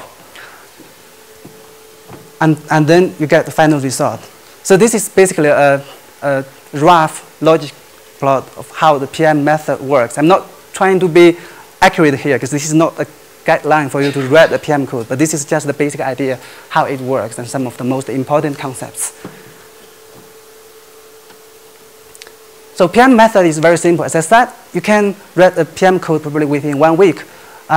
You can use it to solve the Boson equation, and you can use it to solve some of the non-standard gravity equations, which we will cover next lecture. And that is very nice. However, there's some limitations. One limitation is that the PM method, well, you can use FFT. And FFT is very efficient, as we have just talked. But FFT normally works for linear equations. So if you have a nonlinear equation, such as what you routinely encounter in non-standard models, then the FFT method may not work. And then that means that you have to find a different way to do it. And also, this is also mentioned already. For PM method, you have a uniform resolution of the mesh. And that means that, so if you think about the matter distribution in the universe, in some regions, the density is extremely high. And those regions, clearly, you need high resolution. And in other regions, you get almost no matter. So for those regions, probably the resolution is not necessarily, it doesn't need to be that high. So if you choose your mesh resolution to make sure that you get sufficient resolution in high density regions, then clearly you are wasting a lot of time in low density regions. And this waste can be dramatic. And alternatively, if you choose your resolution, mesh resolution, to be just sufficient for low density regions, this of course will speed up your simulations, but this will give you very poor accuracy in high density regions, which is also what you don't want. So for this reason, we have to have different methods to PM. And one of these methods is the particle-particle-particle mesh method, or P3M method. So for this method, you use the advantage of PM method to calculate the long-range force, but on small scales, you use direct summation, which is basically a particle approach, to sum the short-range force. So this is quite convenient, but of course, because you are doing direct summation of forces at cell size, so you are still doing direct summation, which is not possible for non-standard models. And that means that this method is not very practical for our purpose. And for that reason, we will come to what people call adaptive mesh refinement method, or AMR. So this method is, the logic is quite simple. What you have is, you start from initially uniform mesh. The mesh has a uniform resolution. It covers the whole simulation domain, which is the simulation cubic box. And then if you think that there are some regions where density is high and you want high resolution, then you can put another mesh, which is finer, usually with half of the original cell size, to that region, and use the new mesh to solve the force and potential in that region. And if you have even higher density regions, you can do this again, have an even higher resolution mesh. And by doing this, you can have a hierarchy of meshes with different resolutions that are suitable for different density regions. So this is very convenient. The only thing you need to think of is you need a trigger of the refinement. So normally, the trigger is given by the density. So if a density is exceeding some preset criteria or threshold in the cell, then you split the cell into 8 sun cells, and so on. But this is not always true. Sometimes people use other criteria to refine cells. In our simulations, we mostly use density fields because we do n-body simulations, and density field is the most straightforward quantity to use.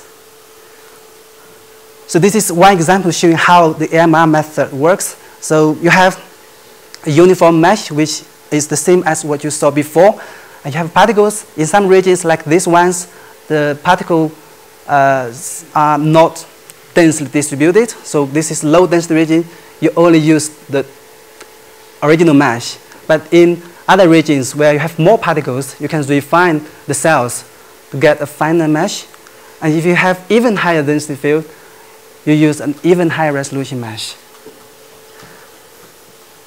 So clearly, this will solve the problem of the difficulty in balancing resolution and computing resource, which is good.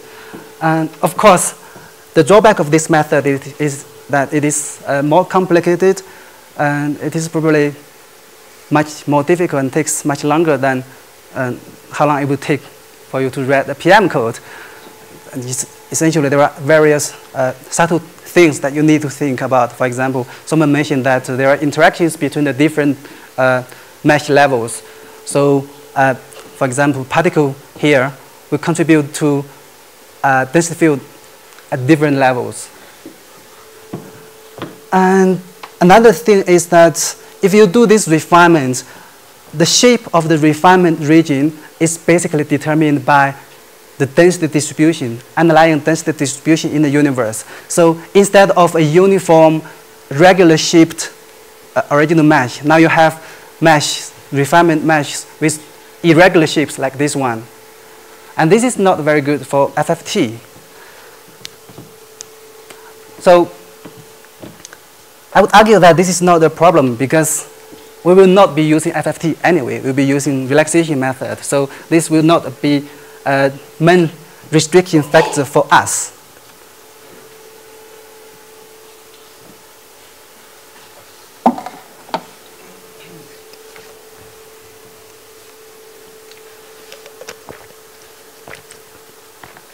And next I would go to the discussion of relaxation method. But before that, I want to mention that this is one critical drawback of AMR method, which was already discussed this morning, and that is it is not very good at resolution.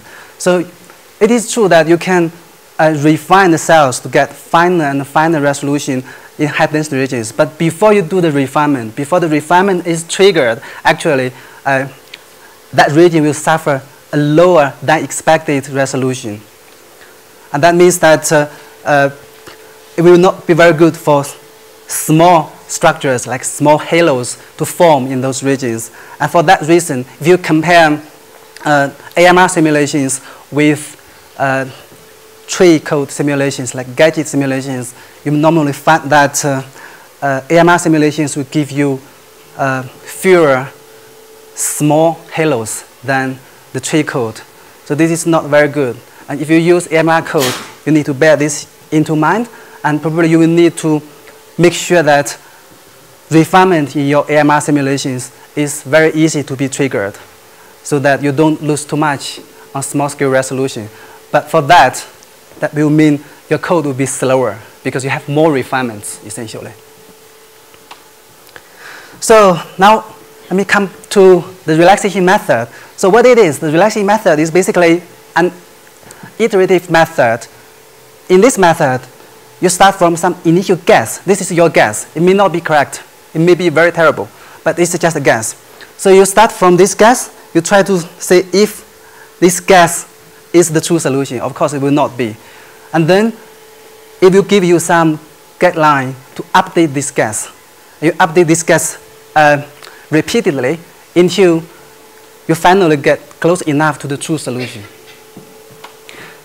So I'll give you one example. This is an analogy to the standard Newton method that is used to solve nonlinear algebra equations, which I think many of us have used before.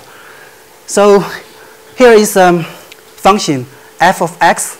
You want to find the root of this function, which is here, the blue dot. This is the true solution. This is the solution to fx equals 0. But we want now to numerically find this solution. We don't have a prior knowledge of this, so we make some initial guess, and that is this red point. So clearly you can see that this is not the solution, because if you put this value x1 into fx, you find that it is not 0. So this is a bad guess. What you do is next, okay, so you take the tangential line of this curve at x1, and then this tangential line crosses the x-axis at another point, x2. So then the next point, x2, will be your guess, next guess, updated guess. So there's a formula for this, which is basically x2 equals x1 minus f at x1 divided by the first derivative of f at x1. And or more generally, you can write it as x new, x old instead of x2, x1.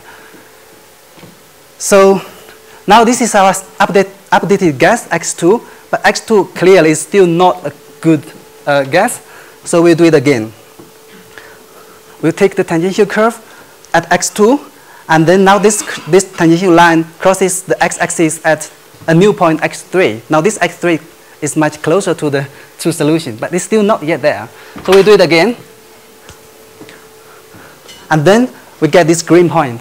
And this green point is very close, very, very close to the true solution. If you substitute the value of this new trial, x4, into fx, you will find that the right-hand side will be close to 0. So if this is close enough, if the value is smaller than some toleration threshold that you can accept, then you say, okay, I'm satisfied.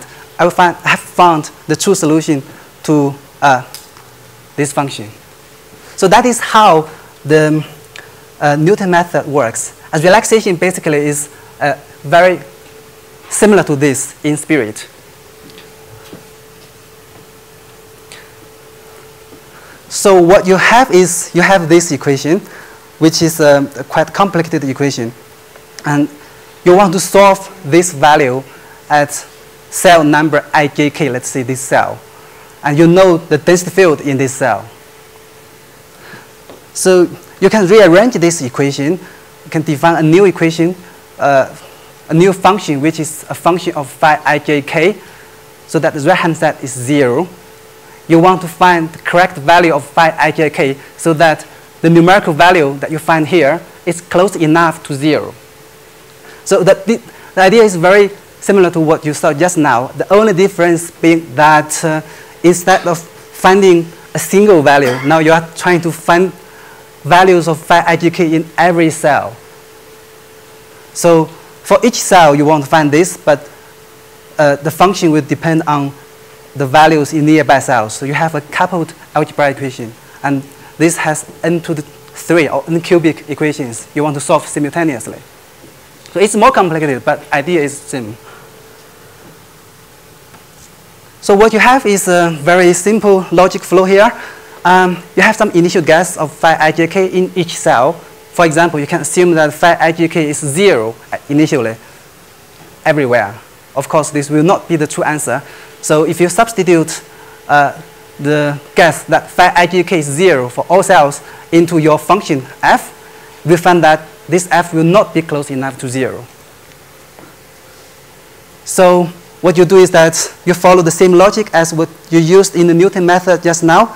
You update the old solution to the new solution using the value of the function at the old solution and the derivative of the function at the old solution. So this is exactly the same.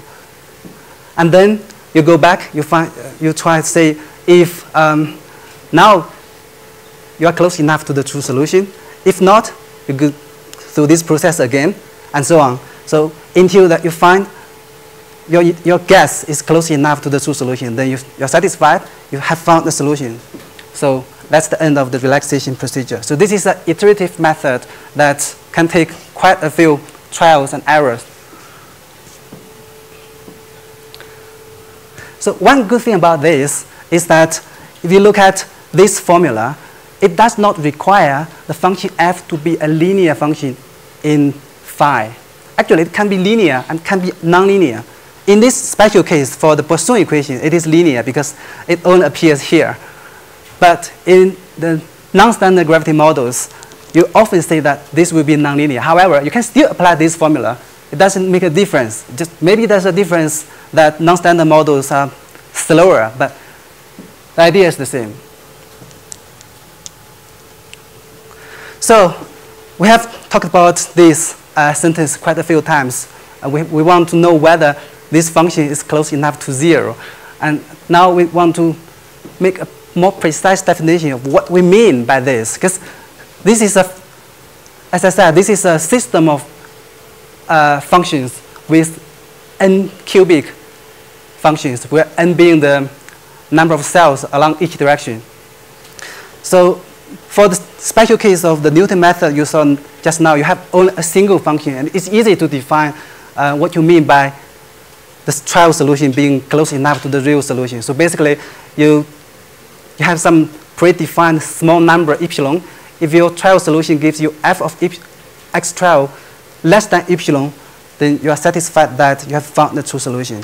But for this, for the relaxation method in solving differential equations, you have a system of equations. So what you do is that you can define what people call residual. So this is basically some average of the function f in each cell. So basically you take the square of f in each cell, you sum them, and then you calculate the average, and then you calculate the square root. So this is the root mean square value of the function f on this mesh.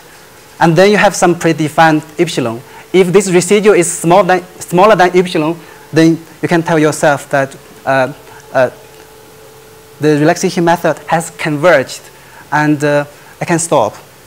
So this is how it works.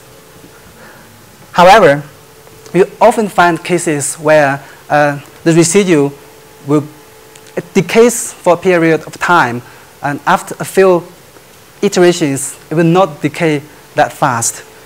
So probably if you set a epsilon which is too small, then you will never get into the situation that the residual is smaller than that epsilon. So this is potentially a problem, but fortunately, that is not the only convergence criteria that you can use for relaxation methods. Actually, if you think about the whole process of using relaxation method to solve the Poisson equation, you find that you are actually solving a discrete version of a continuous equation. The Poisson equation itself is continuous, but you are solving a discretized version of it. And that discretization itself causes error. And that error is often called the truncation error. That is some error that you cannot control, because if you do a discretization, it will be there. So for that reason, if your residual is smaller enough than the truncation error, then you can tell yourself, okay, so the residual is already small enough, and I can make it even smaller, but does it make sense? Is it worth it?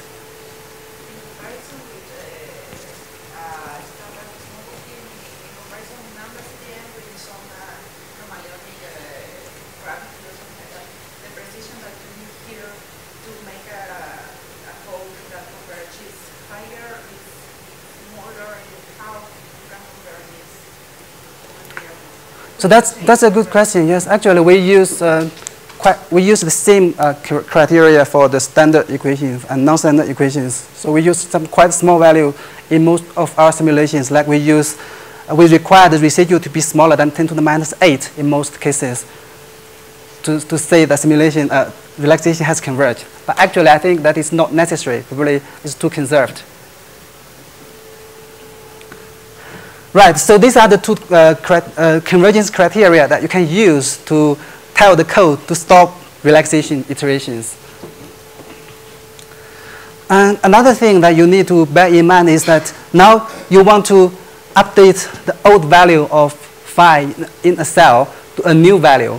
So you need to think of what is the order you want to use to update all these cells, because you have a mesh with n cubic cells, right? So you can update this first, next this, next this, next this, or you can update this one, this one, this one, and then after you update all the red cells, you can start updating the white cell. So these different orders of updating cells can give you slightly different performance of relaxation method. So what is most used is the so-called black-red chessboard scheme, or in this case, it's wet-red chessboard. So basically, you update all the red cells first, and then you update the white ones, and then the red ones, and the white ones again, until you get convergence.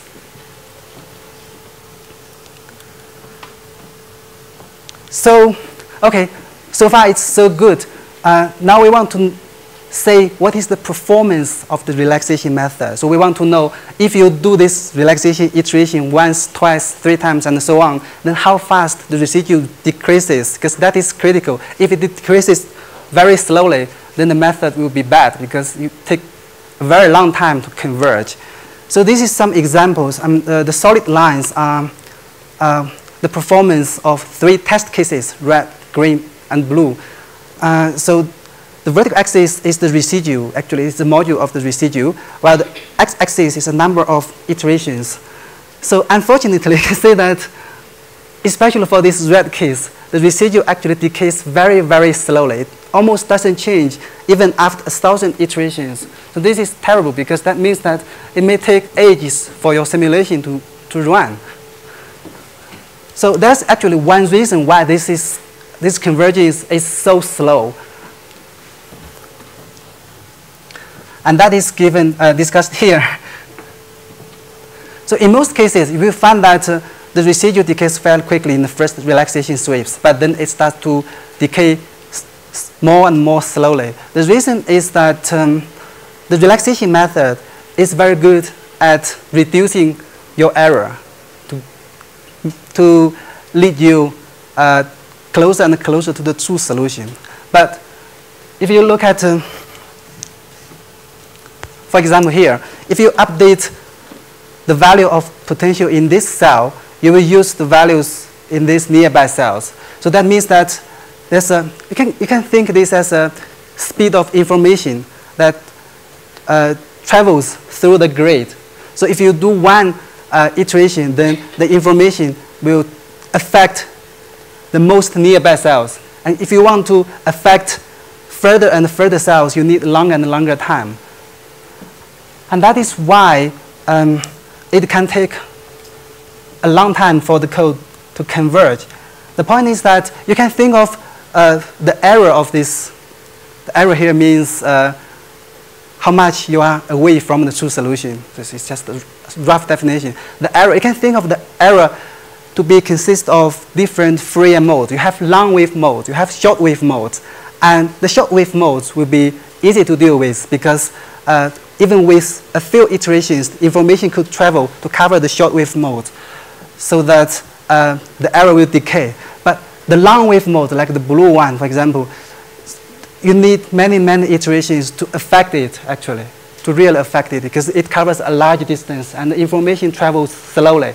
It travels one cell size every iteration. So this is precisely why the convergence can be slow in relaxation methods. So to solve this problem, actually, you can think of, you can use different levels of mesh. So this, let's say this is the mesh on which you want to solve your Poisson equation. Now, you see that the mesh is very fine. So that means that errors in the Poisson equation will decrease on small scales, but on large scales, the long wave modes will not decay fast. And now you can try to move this equation to a coarser grade instead of a finer grade.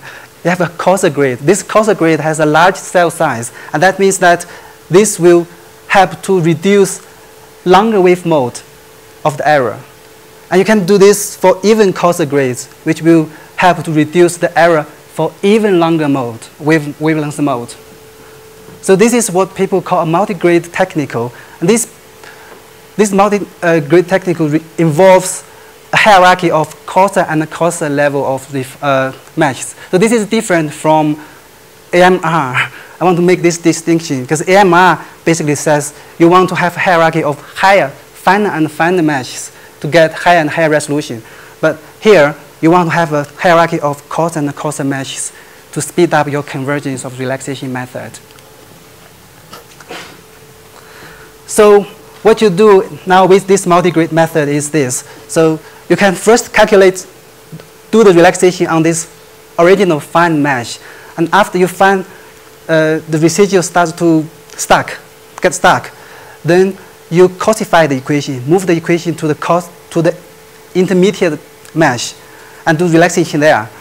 And after several iterations, you further cosify the equation and move the equation to the coarsest grade and do the relaxation there. And then you use the information you have got from these two levels to update or correct the solution on the fine level. So you go back to the fine level. And then you check whether the relaxation method has converged. If not, you do this again. And you can do this many times. So this is, the shape is a V shape. So this is what people call V cycle. And there are different ways to arrange this multi-grade method. So you can do a relaxation here. Instead of going back to the fine level, now you can cosify the equation again and go to the coarsest level and do the relaxation there, and then go back to the original fine level. So this is a W cycle. These are just different arrangements. So they can give you slightly different performance in terms of convergence rate. And if you are not sure, you can check, you can try different methods to say which works best.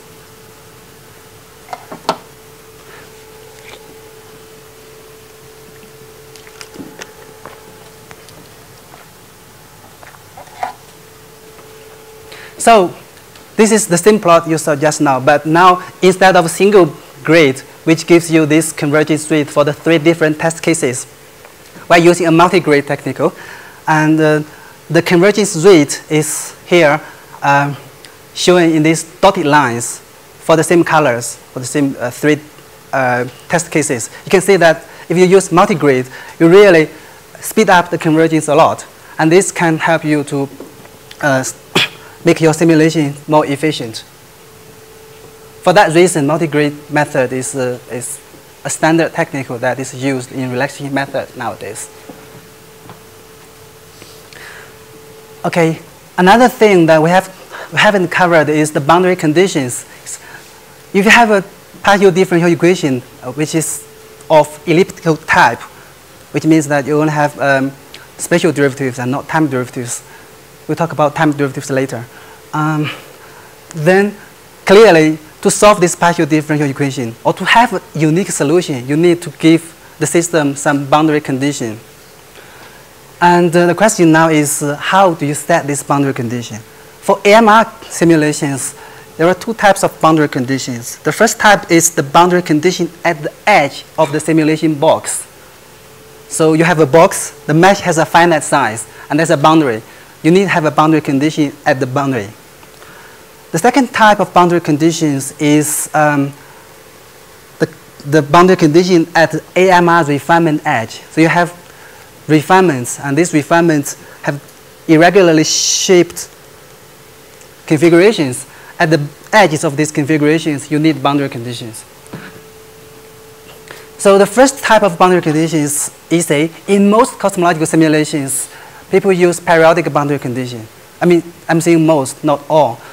So what is this, a periodic boundary condition? It means that if a particle, for example, moves in the x direction and moves out of this mesh, then at the same time, it will move into the same mesh from the other direction. So this is what we mean by boundary condition.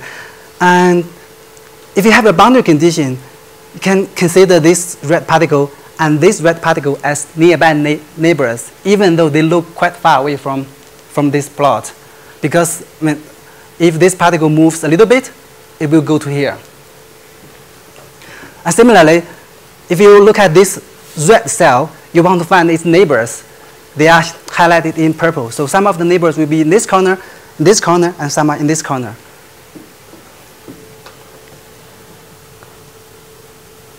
And the second type of boundary conditions is the boundary condition at the edges of the refinement. So what you do here is that you fix the value of the potential in the boundary cells. And these values are given by interpolating from the causal level, from the lower level. And in AMR simulations, you always solve the cause level first, and then the fine level, and then the final level. So for that reason, when you are solving the equation on the fine level, you already know the solution on the cause level. So you can use that solution to fix the boundary condition at the fine level, and then you do the relaxation. That will make sure that your potential field will be continuous if you go across different levels, and that is highly important.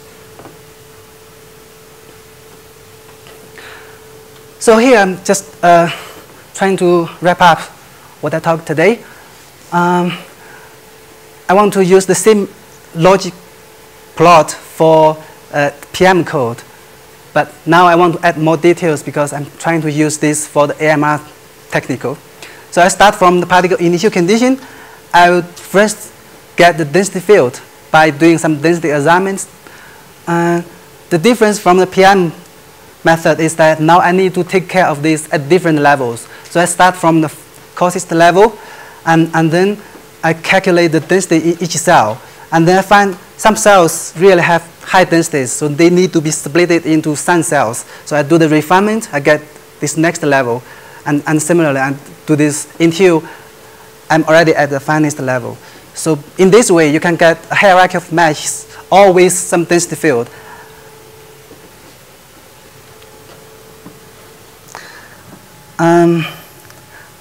Yeah, so one thing that you want to be careful about is particles that are at the boundary of refinement, so such as these ones, the red ones.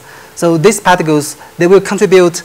Remember, if you have a cloud in cell method, this particle will contribute to the mass in 4 cells. In this one, this one, this one. These are fine cells, but it also contributes to the mass in this coarse cell. So you need to try to modify your density assignment scheme a little bit to make sure that correct amount of mass of the particle is distributed in these different cells, because otherwise you won't get mass conservation.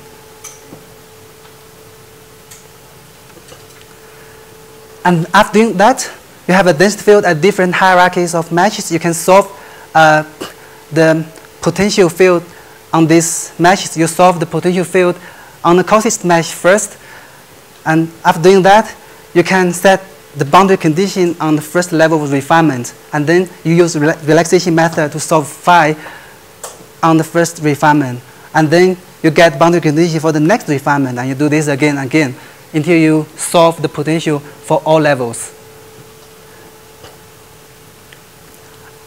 And once you have done that, you can do the force calculation, which is basically taking the spatial derivative of the potential field on the meshes. You can do this as what you do for PM code, and again, you need to take care at the boundaries of refinements because, for example, if you want to calculate the force upon this particle, you need to know the potential in this cell and the potential in this big cell, coarse cell. So you need to modify the finite difference formula that you use for PM code to take account of the fact that this is a coarse cell while this is a fine cell. And for time integration, particle movement, you can still use the leapfrog time stepping scheme. And the only caveat is that now you have different levels, and the higher refinement levels have smaller cell size, and you don't want your particle to move to cross many small cells in one time step. So what you do is that you can, for higher levels, you can have smaller time steps so that particles will not move across too many cells. normally you don't want the particle to move across one cell size on every level. So that means that on final levels, you will have a smaller time step and so on. So this is what people call subcycling. And finally, you do this repeatedly. This is what you saw for the PM method. So after you do this particle movement for all levels, you get a new density field. You calculate density field, potential, force, particle movement, and so on, until you reach the redshift you want your simulation to stop at. And then you can analyze your simulation data. So I think I'm quite fast to finish. And this is a short summary of the PM method and the AMR method that is used for embodied simulations. And tomorrow in the lecture, I will talk about how you can use this method to non-standard models, to solve the nonlinear equations in those models. And the basic logic is very close to here. As you have seen, the relaxation method, the formula to update from the old solution to the new solution really does not assume linearity of the equation.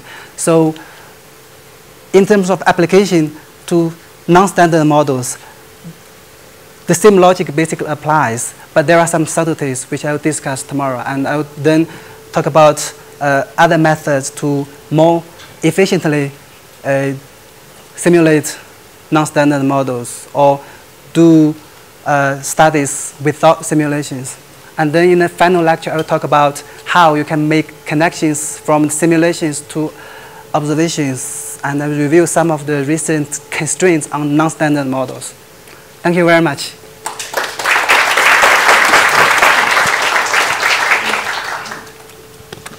Okay, we have time for a few short questions for Baojiu.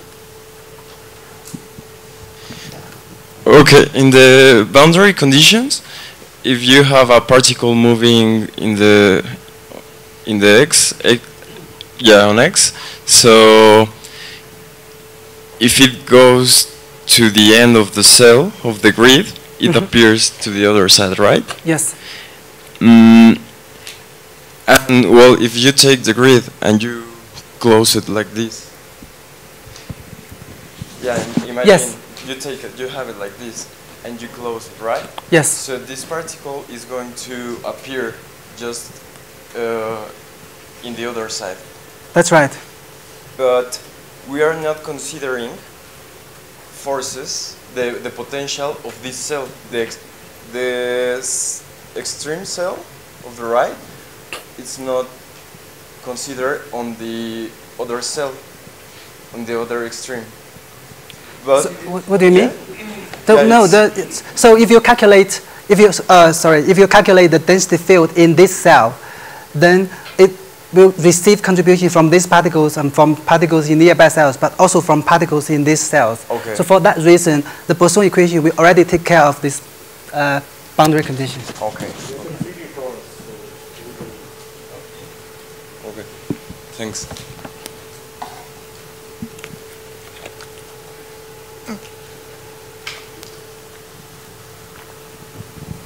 So in the multi-grid technique, just to see if I got it right, when you go down, when you coarsify, you calculate the potential, and then the update of the forces and the positions are done once you've done all the relaxation periods, right? Yeah. In the finer grid, in the first grid. They're done there. You don't do them in the mid levels, don't you? No, you do it on every level. You do it also in this level, in this level as well. You update the positions and velocities of the particles in those levels as well? No. You don't calculate potential in this. Okay, that's what I was asking. Yeah, so you calculate the potentials, and then once you go back to the finer grid, you do the update of the positions and velocities. You calculate potential, or you do the relaxation for a maybe slightly different equation from the original equation on this level and this level. And they use this information only to update the solution on the fine level. So you don't calculate the force on these particles because there are no particles on these levels. Yeah, that was the question. Sorry. These are virtual levels. Okay, thank you.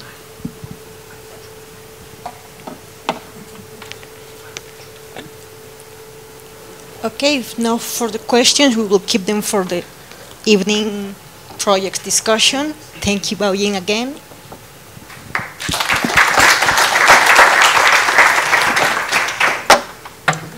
And we'll be back at 15:30. So, we'll see you again in the evening. Para los estudiantes, los becados ya saben dónde van a ir a comer, ¿verdad? A veterinaria, creo que no, los becados, los estudiantes becados pueden, los demás pueden comer. No tengo idea. Va a ser en veterinaria. Yo creo que ahí pueden pagar los que no están becados, que está más cerca.